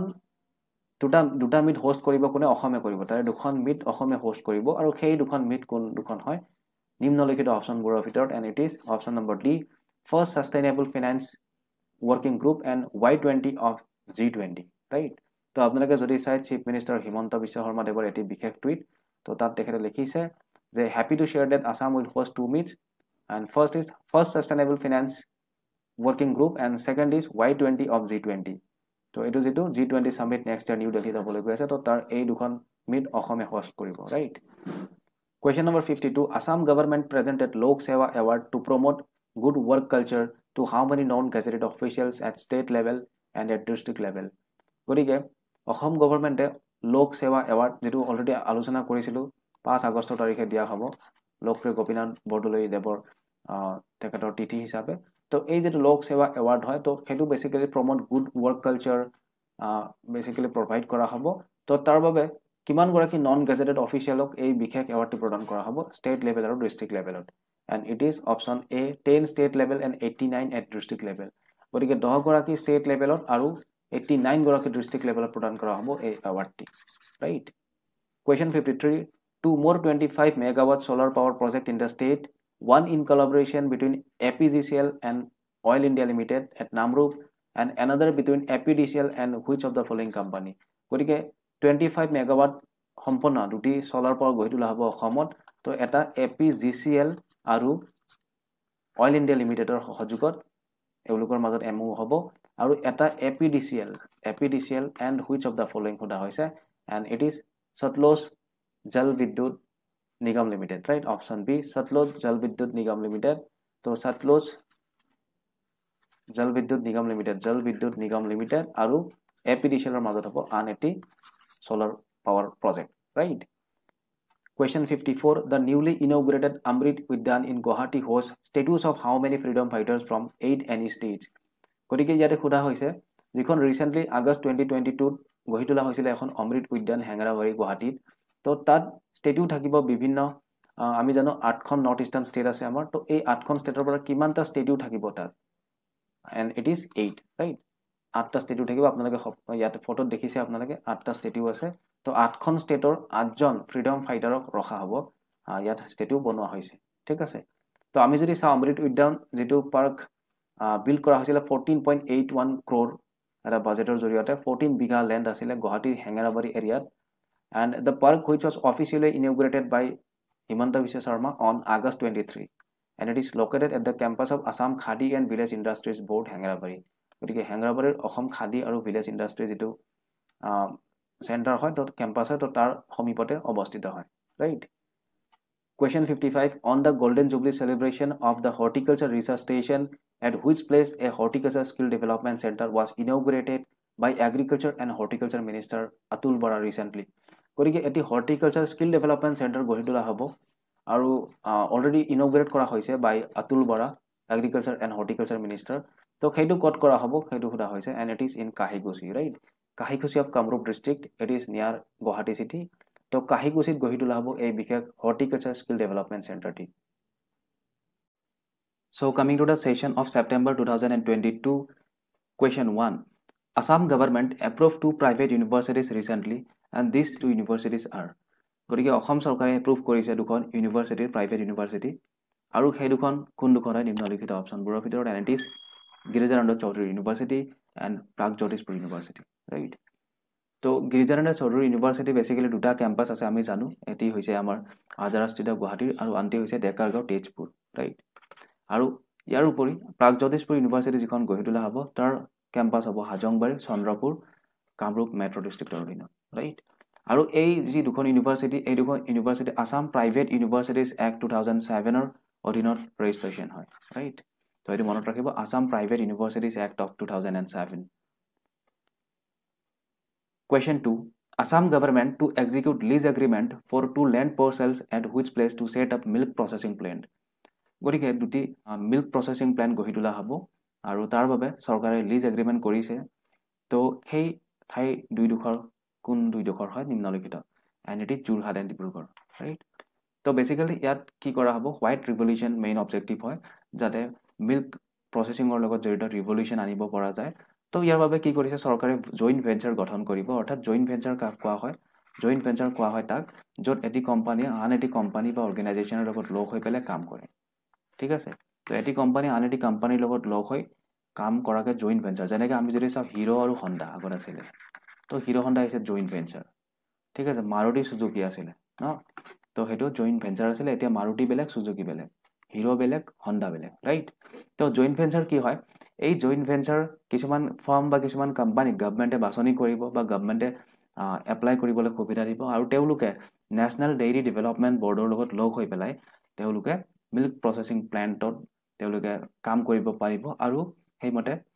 Assam dairy development plan যেটো হয় তাৰ অধীনত milk production start হ'ব ঠিক আছে তো basically Jorhat আৰু ডিব্ৰুগড় এই দুখন জিলাত গঢ়ি তোলা হ'ব দুটি প্লান্ট ৰাইট তো কিছুমান ইম্পৰ্টেন্ট ক্যাবিনেট ডিসিশন যদি আমি চাই লওঁ প্ৰথমটো হৈছে আপগ্ৰেডিং পলিটেকনিক্স এণ্ড ITIs তো ইয়াত কি কৰা হৈছে 1366 crore এপ্ৰুভ কৰা হৈছে ফৰ দ্য ফাৰ্ষ্ট ফেজ তো টোটাল এস্টিমেটেড কষ্ট হয় 2390 crore আৰু ইয়াৰ অধীনত 34 পলিটেকনিক আৰু 43 government ITI and it is to be converted to center of excellence তো center of excellence মানে তাত বিভিন্ন ধৰণৰ ইনোভেটিভ ট্ৰেন্ডি টেকনলজিৰ বিষয়ে আলোচনা কৰা হ'ব তাত শিকোৱা হ'ব আৰু এটো কৰা হ'ব in association with Tata technologies limited right গতিকে টাটা টেকনলজিজ লিমিটেডৰ লগত কৰা হ'ব 87:13 ৰেচিঅ'ত ঠিক আছে শেয়াৰ যেটো হ'ব 87:13 তো বেনিফিট কি হ'ব বেসিক্যালি অপৰচুনিটিজ প্ৰভাইড কৰিব 15000 to 20000 ষ্টুডেন্টক প্ৰতি বছৰে আৰু যিখিনি নতুন টেকনলজি আছে নতুন innovative technology ট্ৰেন্ডি technology হেখিনি related to industrial revolution 4.0 লগত ৰিলেটেড যিখিনি টেকনলজি আছে হেখিনি এচিভ কৰিবলৈ হেখিনি গ্ৰেব কৰিবলৈ অপৰচুনিটি যোগাব ঠিক আছে এই বিশেষ যেটো স্কিম হয় তাৰ বেনিফিট তো নেক্সট যদি আমি চাওঁ road map on disaster risk reduction, তো আমি দেখি আছোঁ যথেষ্ট ডিজাষ্টাৰ প্ৰণ হৈ পৰিছে অসম। গতিকে সেই ক্ষেত্ৰত ডিজাষ্টাৰ ৰোধ কৰিবলৈ 2030 ভিতৰত বিভিন্ন টেকনলজি খটোৱা হৈছে। তো তাৰ অধীনত ডিজাষ্টাৰ ৰিস্ক ৰিডাকশ্যন এটি ইনিচিয়েটিভ লোৱা হৈছে, যাৰ জৰিয়তে মিনিমাম ডেমেজেছ যাতে হয়, মিনিমাম লছেছ যাতে হয়, তো তাৰ বাবে বিভিন্ন ক্ষেত্ৰত বিভিন্ন প্লেনিং কৰা হয়। ঠিক আছে, তো সেই হিচাপে adoption of Assam ডিআৰআৰ road map issue কৰা হৈছে। তো তাৰ অধীনত কিছুমান ফাণ্ডো ইউটিলাইজ কৰা হ'ব। 3% নন চেলাৰী ষ্টেট বাজেট থাকিব ফিনান্সিয়েল ইয়াৰ 2023-24, ৰাইট। গতিকে এইবিলাক বস্তু ইন ডিটেইল আমাৰ যিখন ইবুক থাকিব তাত আমি আলোচনা কৰিম উইথ এনালাইচিছ আমি তাত ৰাখিম। ঠিক আছে, তাত এডিশ্যনেল ইনফৰমেশ্যনবিলাকো থাকিব। In a single video' it is very hard two cover all the things together, right. Question 3. According to official records by Assam government, among the national park and wildlife sanctuaries, which has the highest illegal encroachment? গতিকে যিখিনি wild life sanctuary অভয়াৰণ্য আৰু যিখিনি ৰাষ্ট্ৰীয় উদ্যান আছে তাৰ ভিতৰতে আটাইতকৈ ইলিগেল এনক্ৰোচমেণ্ট, আটাইতকৈ বেদখলকাৰী, যিটো অবৈধ বেদখলকাৰী আমি কোনখনত দেখিবলৈ পাওঁ, যিটো ৰিপৰ্ট হয় আছাম গভৰ্ণমেণ্টৰ দ্বাৰা পাব্লিছ কৰা ৰিপৰ্ট। ঠিক আছে, আৰু সেইটো হৈছে Sonai Rupai wild life sanctuary, right. Sonai Rupai wild life sanctuary Sonitpur জিলাত অৱস্থিত। Question 4. Mahendranath Moi Hengdang Dekapukon Park, Naityapraan Sarodakanta Bordoli Park, and Pranav Borua Children Park are the 3 new parks opened in which city? এই তিনিখন park ক'ত নতুনকৈ open কৰা হৈছে? It is in Nagaon, right, Nagaon জিলাত কৰা হৈছে।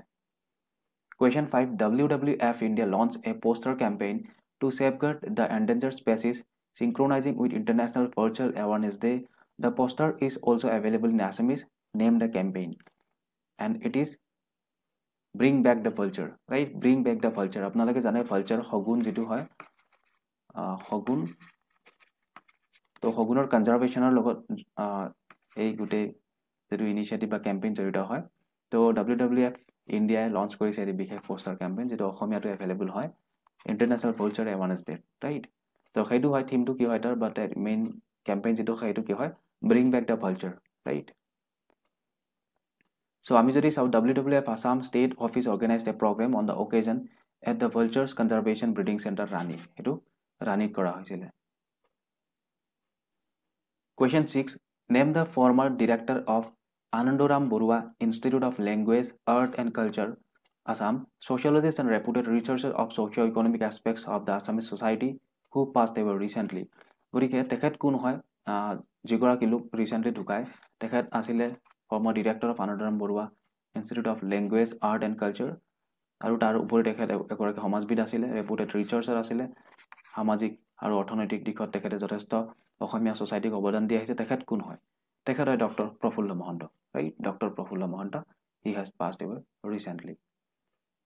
Question 7. Name the elephant that Assam government brought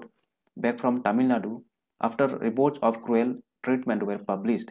তো আপোনালোকে নিশ্চয় শুনিছিলে, তো এটি বিশেষ হাতী তামিলনাডুত তো যথেষ্টখিনি ক্ৰুৱেল ট্ৰিটমেণ্ট কৰা হৈছিলে এটি বিশেষ মন্দিৰত। গতিকে সেই হাতীটোক ব্ৰড বেক কৰা হৈছে, আকৌ অসমলৈ লৈ অহা হৈছে। সেই হাতীটোৰ নাম কি হয় সেইটো সোধা হৈছে, and it is jaimala, right, jaimala. তো আপোনালোকে দেখিবলৈ পাব এইটো জয়মালা। তো ক্ৰুৱেল বিহেভিয়াৰ, ক্ৰুৱেল ট্ৰিটমেণ্ট কৰা হৈছিলে এটি বিশেষ মন্দিৰত, বহু বছৰৰ পৰা এনেকুৱা অৱস্থাত আছিলে। তো সেইটো পাব্লিছ হৈছিলে ছ'চিয়েল মিডিয়াত, আৰু তাৰপিছত অসম চৰকাৰে তৎপৰ হৈ এই জয়মালাক আকৌ অসমলৈ ঘূৰাই অনাৰ ব্যৱস্থা কৰিছে, right. Question 8. Northeast Frontier Railway has commissioned double track between days after statutory inspect of newly laid double track has been done. তো ইয়াতে সোধা হৈছে যেহেতু অসমত ডাবল ট্ৰেক ৰেলৱে যিটো মিটাৰ গছ, যিটো ব্ৰড গছ ৰেলৱে হয়, তো তাত ডাবল ট্ৰেক কৰা হ'ব, আৰু সেইটো ক'ৰ পৰা ক'লৈকে কৰা হৈছে? তো সেইটো কৰা হৈছে new Bongaigaon and Bijni, right, new Bongaigaon and Bijni. তো ইয়াত ডাবল ট্ৰেক বিল্ড কৰা হৈছে, ঠিক আছে। Question 9. অভিৰুচি sports day is observe on. গতিকে অভিৰুচি স্পৰ্টছ ডে কিমান তাৰিখে পালন কৰা হয়? আৰু সেইটো পালন কৰা হয় September 3। কিয় পালন কৰা হয়? কাৰণ সেই বিশেষ দিনটোতে জন্ম হৈছিলে Bhogeswar Barua, right. So it was in 1966 when Bhogeshwar Borua won the gold medal in the 800-meter race in Bangkok. তো থাইলেণ্ডৰ বেংককত যিটো এছিয়ান গেম হৈছিলে 1966ত, তাত 800 মিটাৰ ৰেচত গ'ল্ড জিকিবলৈ সক্ষম হৈছিলে, আৰু তেখেত প্ৰথমগৰাকী গ'ল্ড জিকিবলৈ সক্ষম হোৱা অসমীয়া। It is a milestone for the entire Northeast and for Assam. It was a red letter day. He became the first ever Assamese to win a gold medal in any international event. ঠিক আছে। তো তেখেতৰ birth anniversary যেটো হয়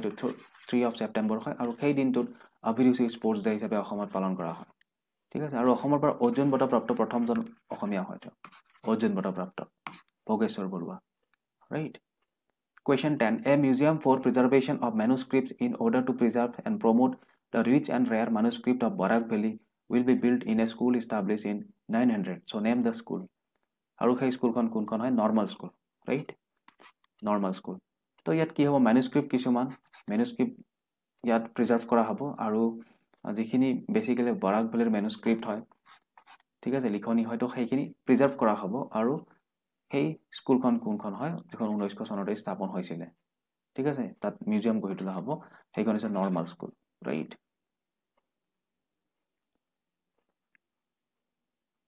Question 11 Which company in partnership with Assam Energy Development Agency that is AEDA launched an online open source interactive geospatial platform for the state called Energy Access Explorer that will help visualize the extent of energy access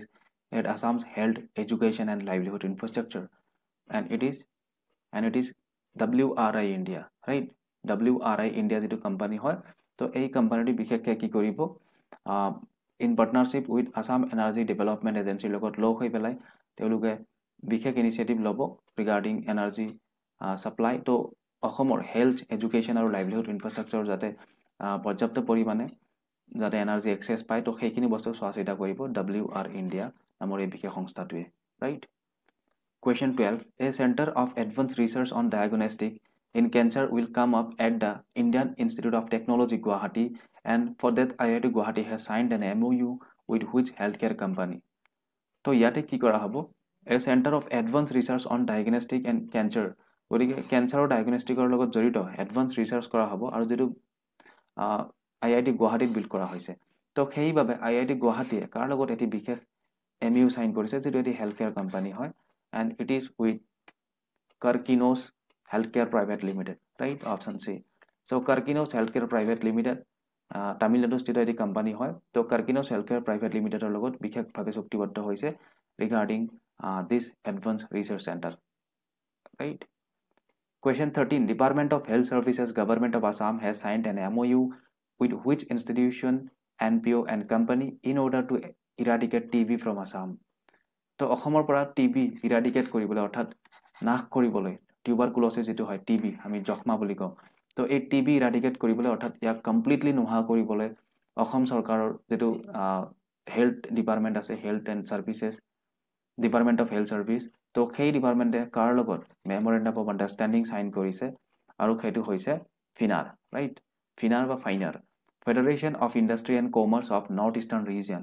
গতিকে এই ফিনাৰ বলা বিশেষ এই ইনষ্টিটিউচনটোৰ লগত MOU sign কৰিছে so that TB completely ইৰাডিকেট কৰিব পৰা যায় অসমৰ পৰা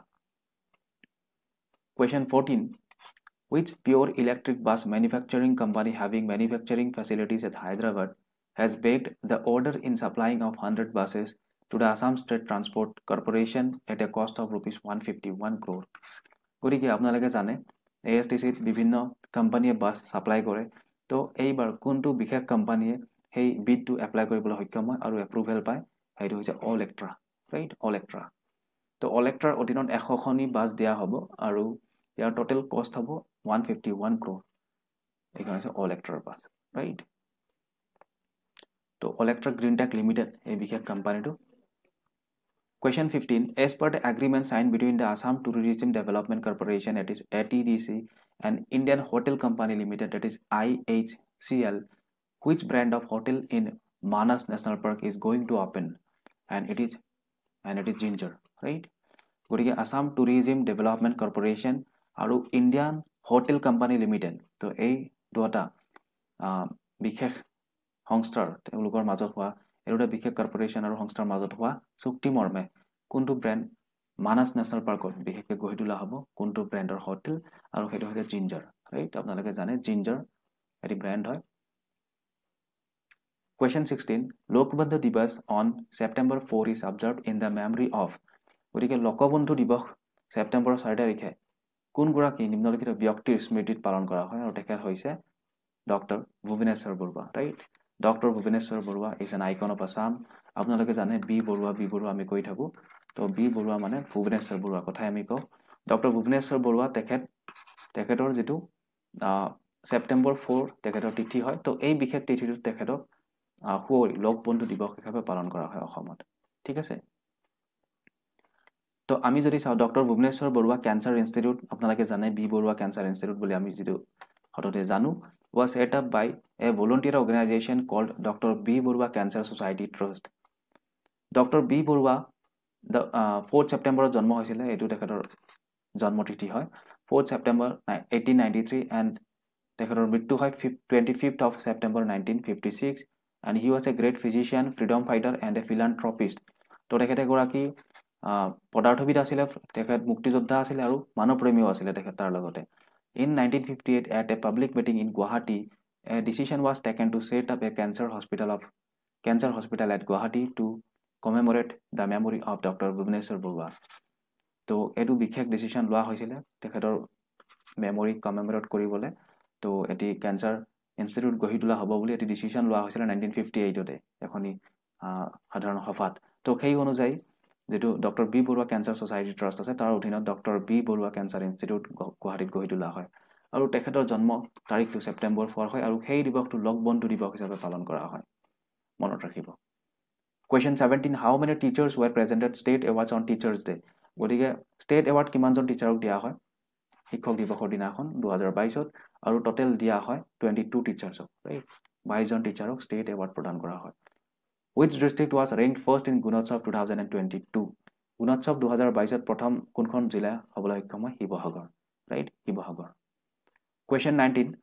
Marat Longri Wildlife Sanctuary located along the Difulamding is in which district? গতিকে এই যিখন wildlife sanctuary আছে Marat Longri Wildlife Sanctuary এখন ক'ত অৱস্থিত হয় and it is in Karbi Anglong Question 20 Built In the second decade of 20th century, Kumar Bhaskar Naitya Mandir, originally called Kamrup Naitya Mandir, where the first Assamese film Jaimati was screened on 20 March 1935. So where it is located? And it is located in Ujan Bazar, Guwahati, right?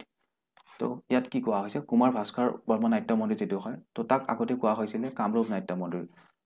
Jot prothom khon Assamia film Jaimati dekhua hoisile, screened kora hoisile 20 March 1935 aru kheitu kot obostito hoy Guwahati Ujan Bazar obostito hoy.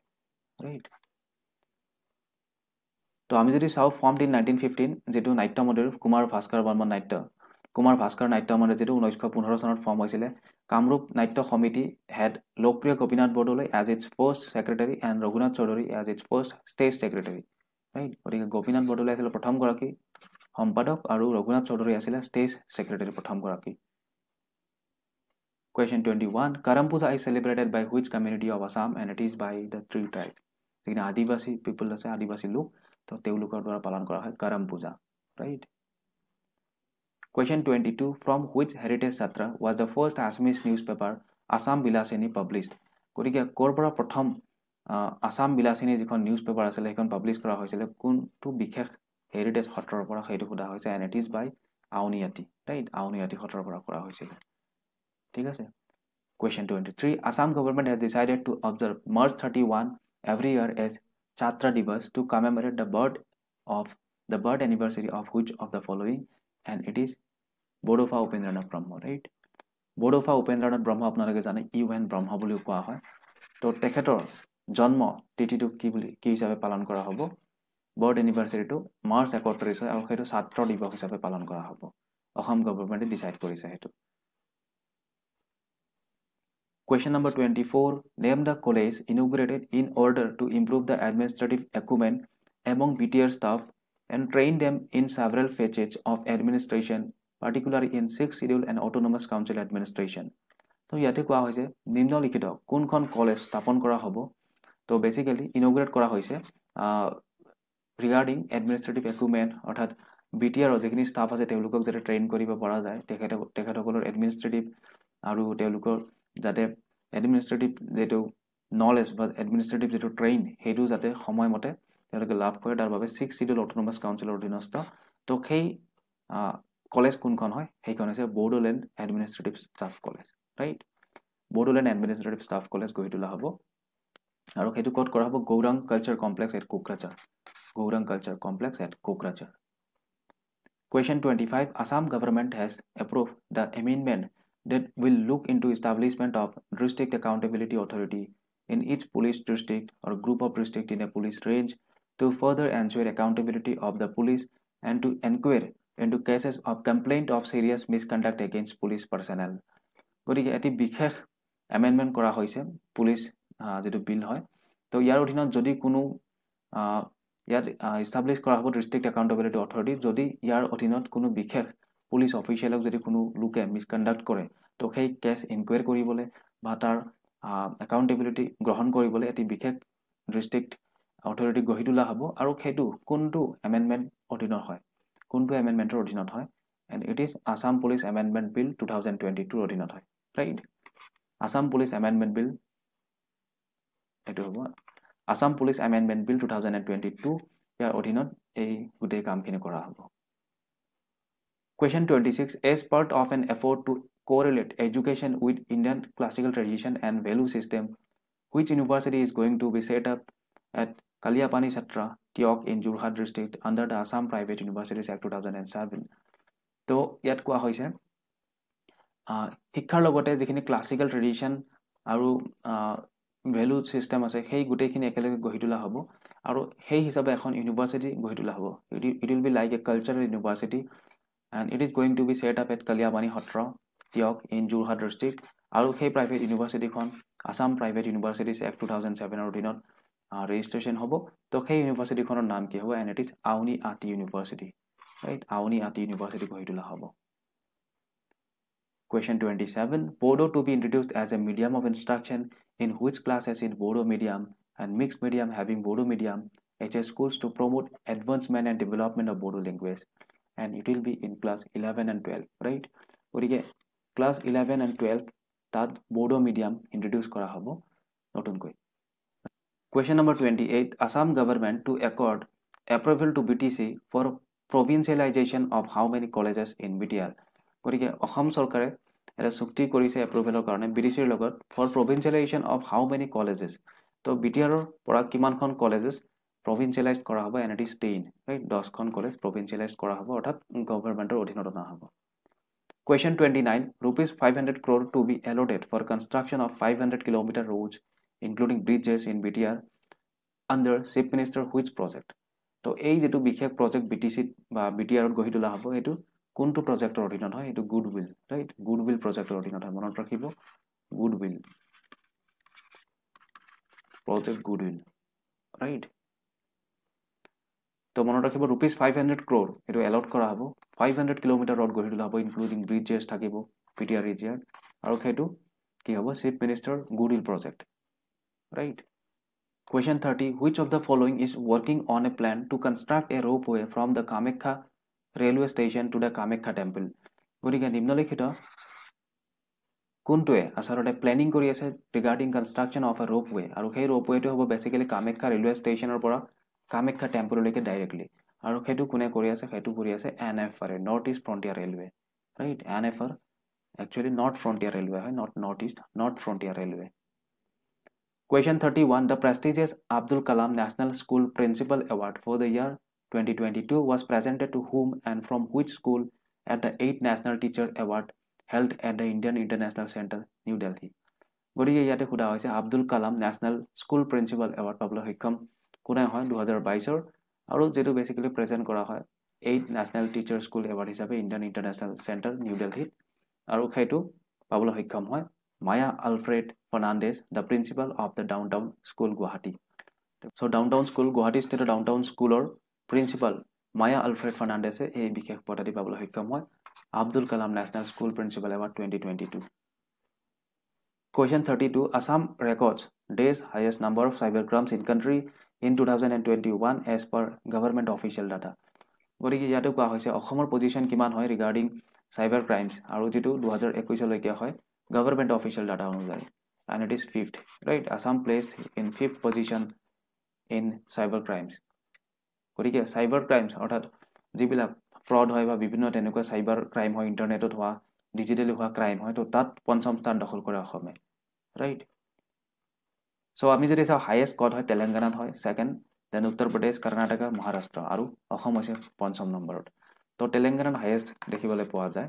উত্তৰ প্ৰদেশত second third হয় Karnataka fourth হয় Maharashtra then fifth হয় Assam fifth হয় আসামত আটাইতকৈ বেছি cyber crimes Question 33. In a bid to clear the backlogs of cases, the state cabinet has decided to withdraw petty criminal cases pending in subordinate courts within how many months by invoking Section 321 of the Code of Criminal Procedure, that is CRPC 1973. গতিকে ইয়াত খোলা হৈছে যে যিখিনি আমাৰ pending কেसेस আছে বিভিন্ন সাবঅৰ্ডিনেট কোৰ্টত তো সেইখিনি ষ্টেট কেবিনেটে ডিসাইড কৰিছে যে উইদিন এটা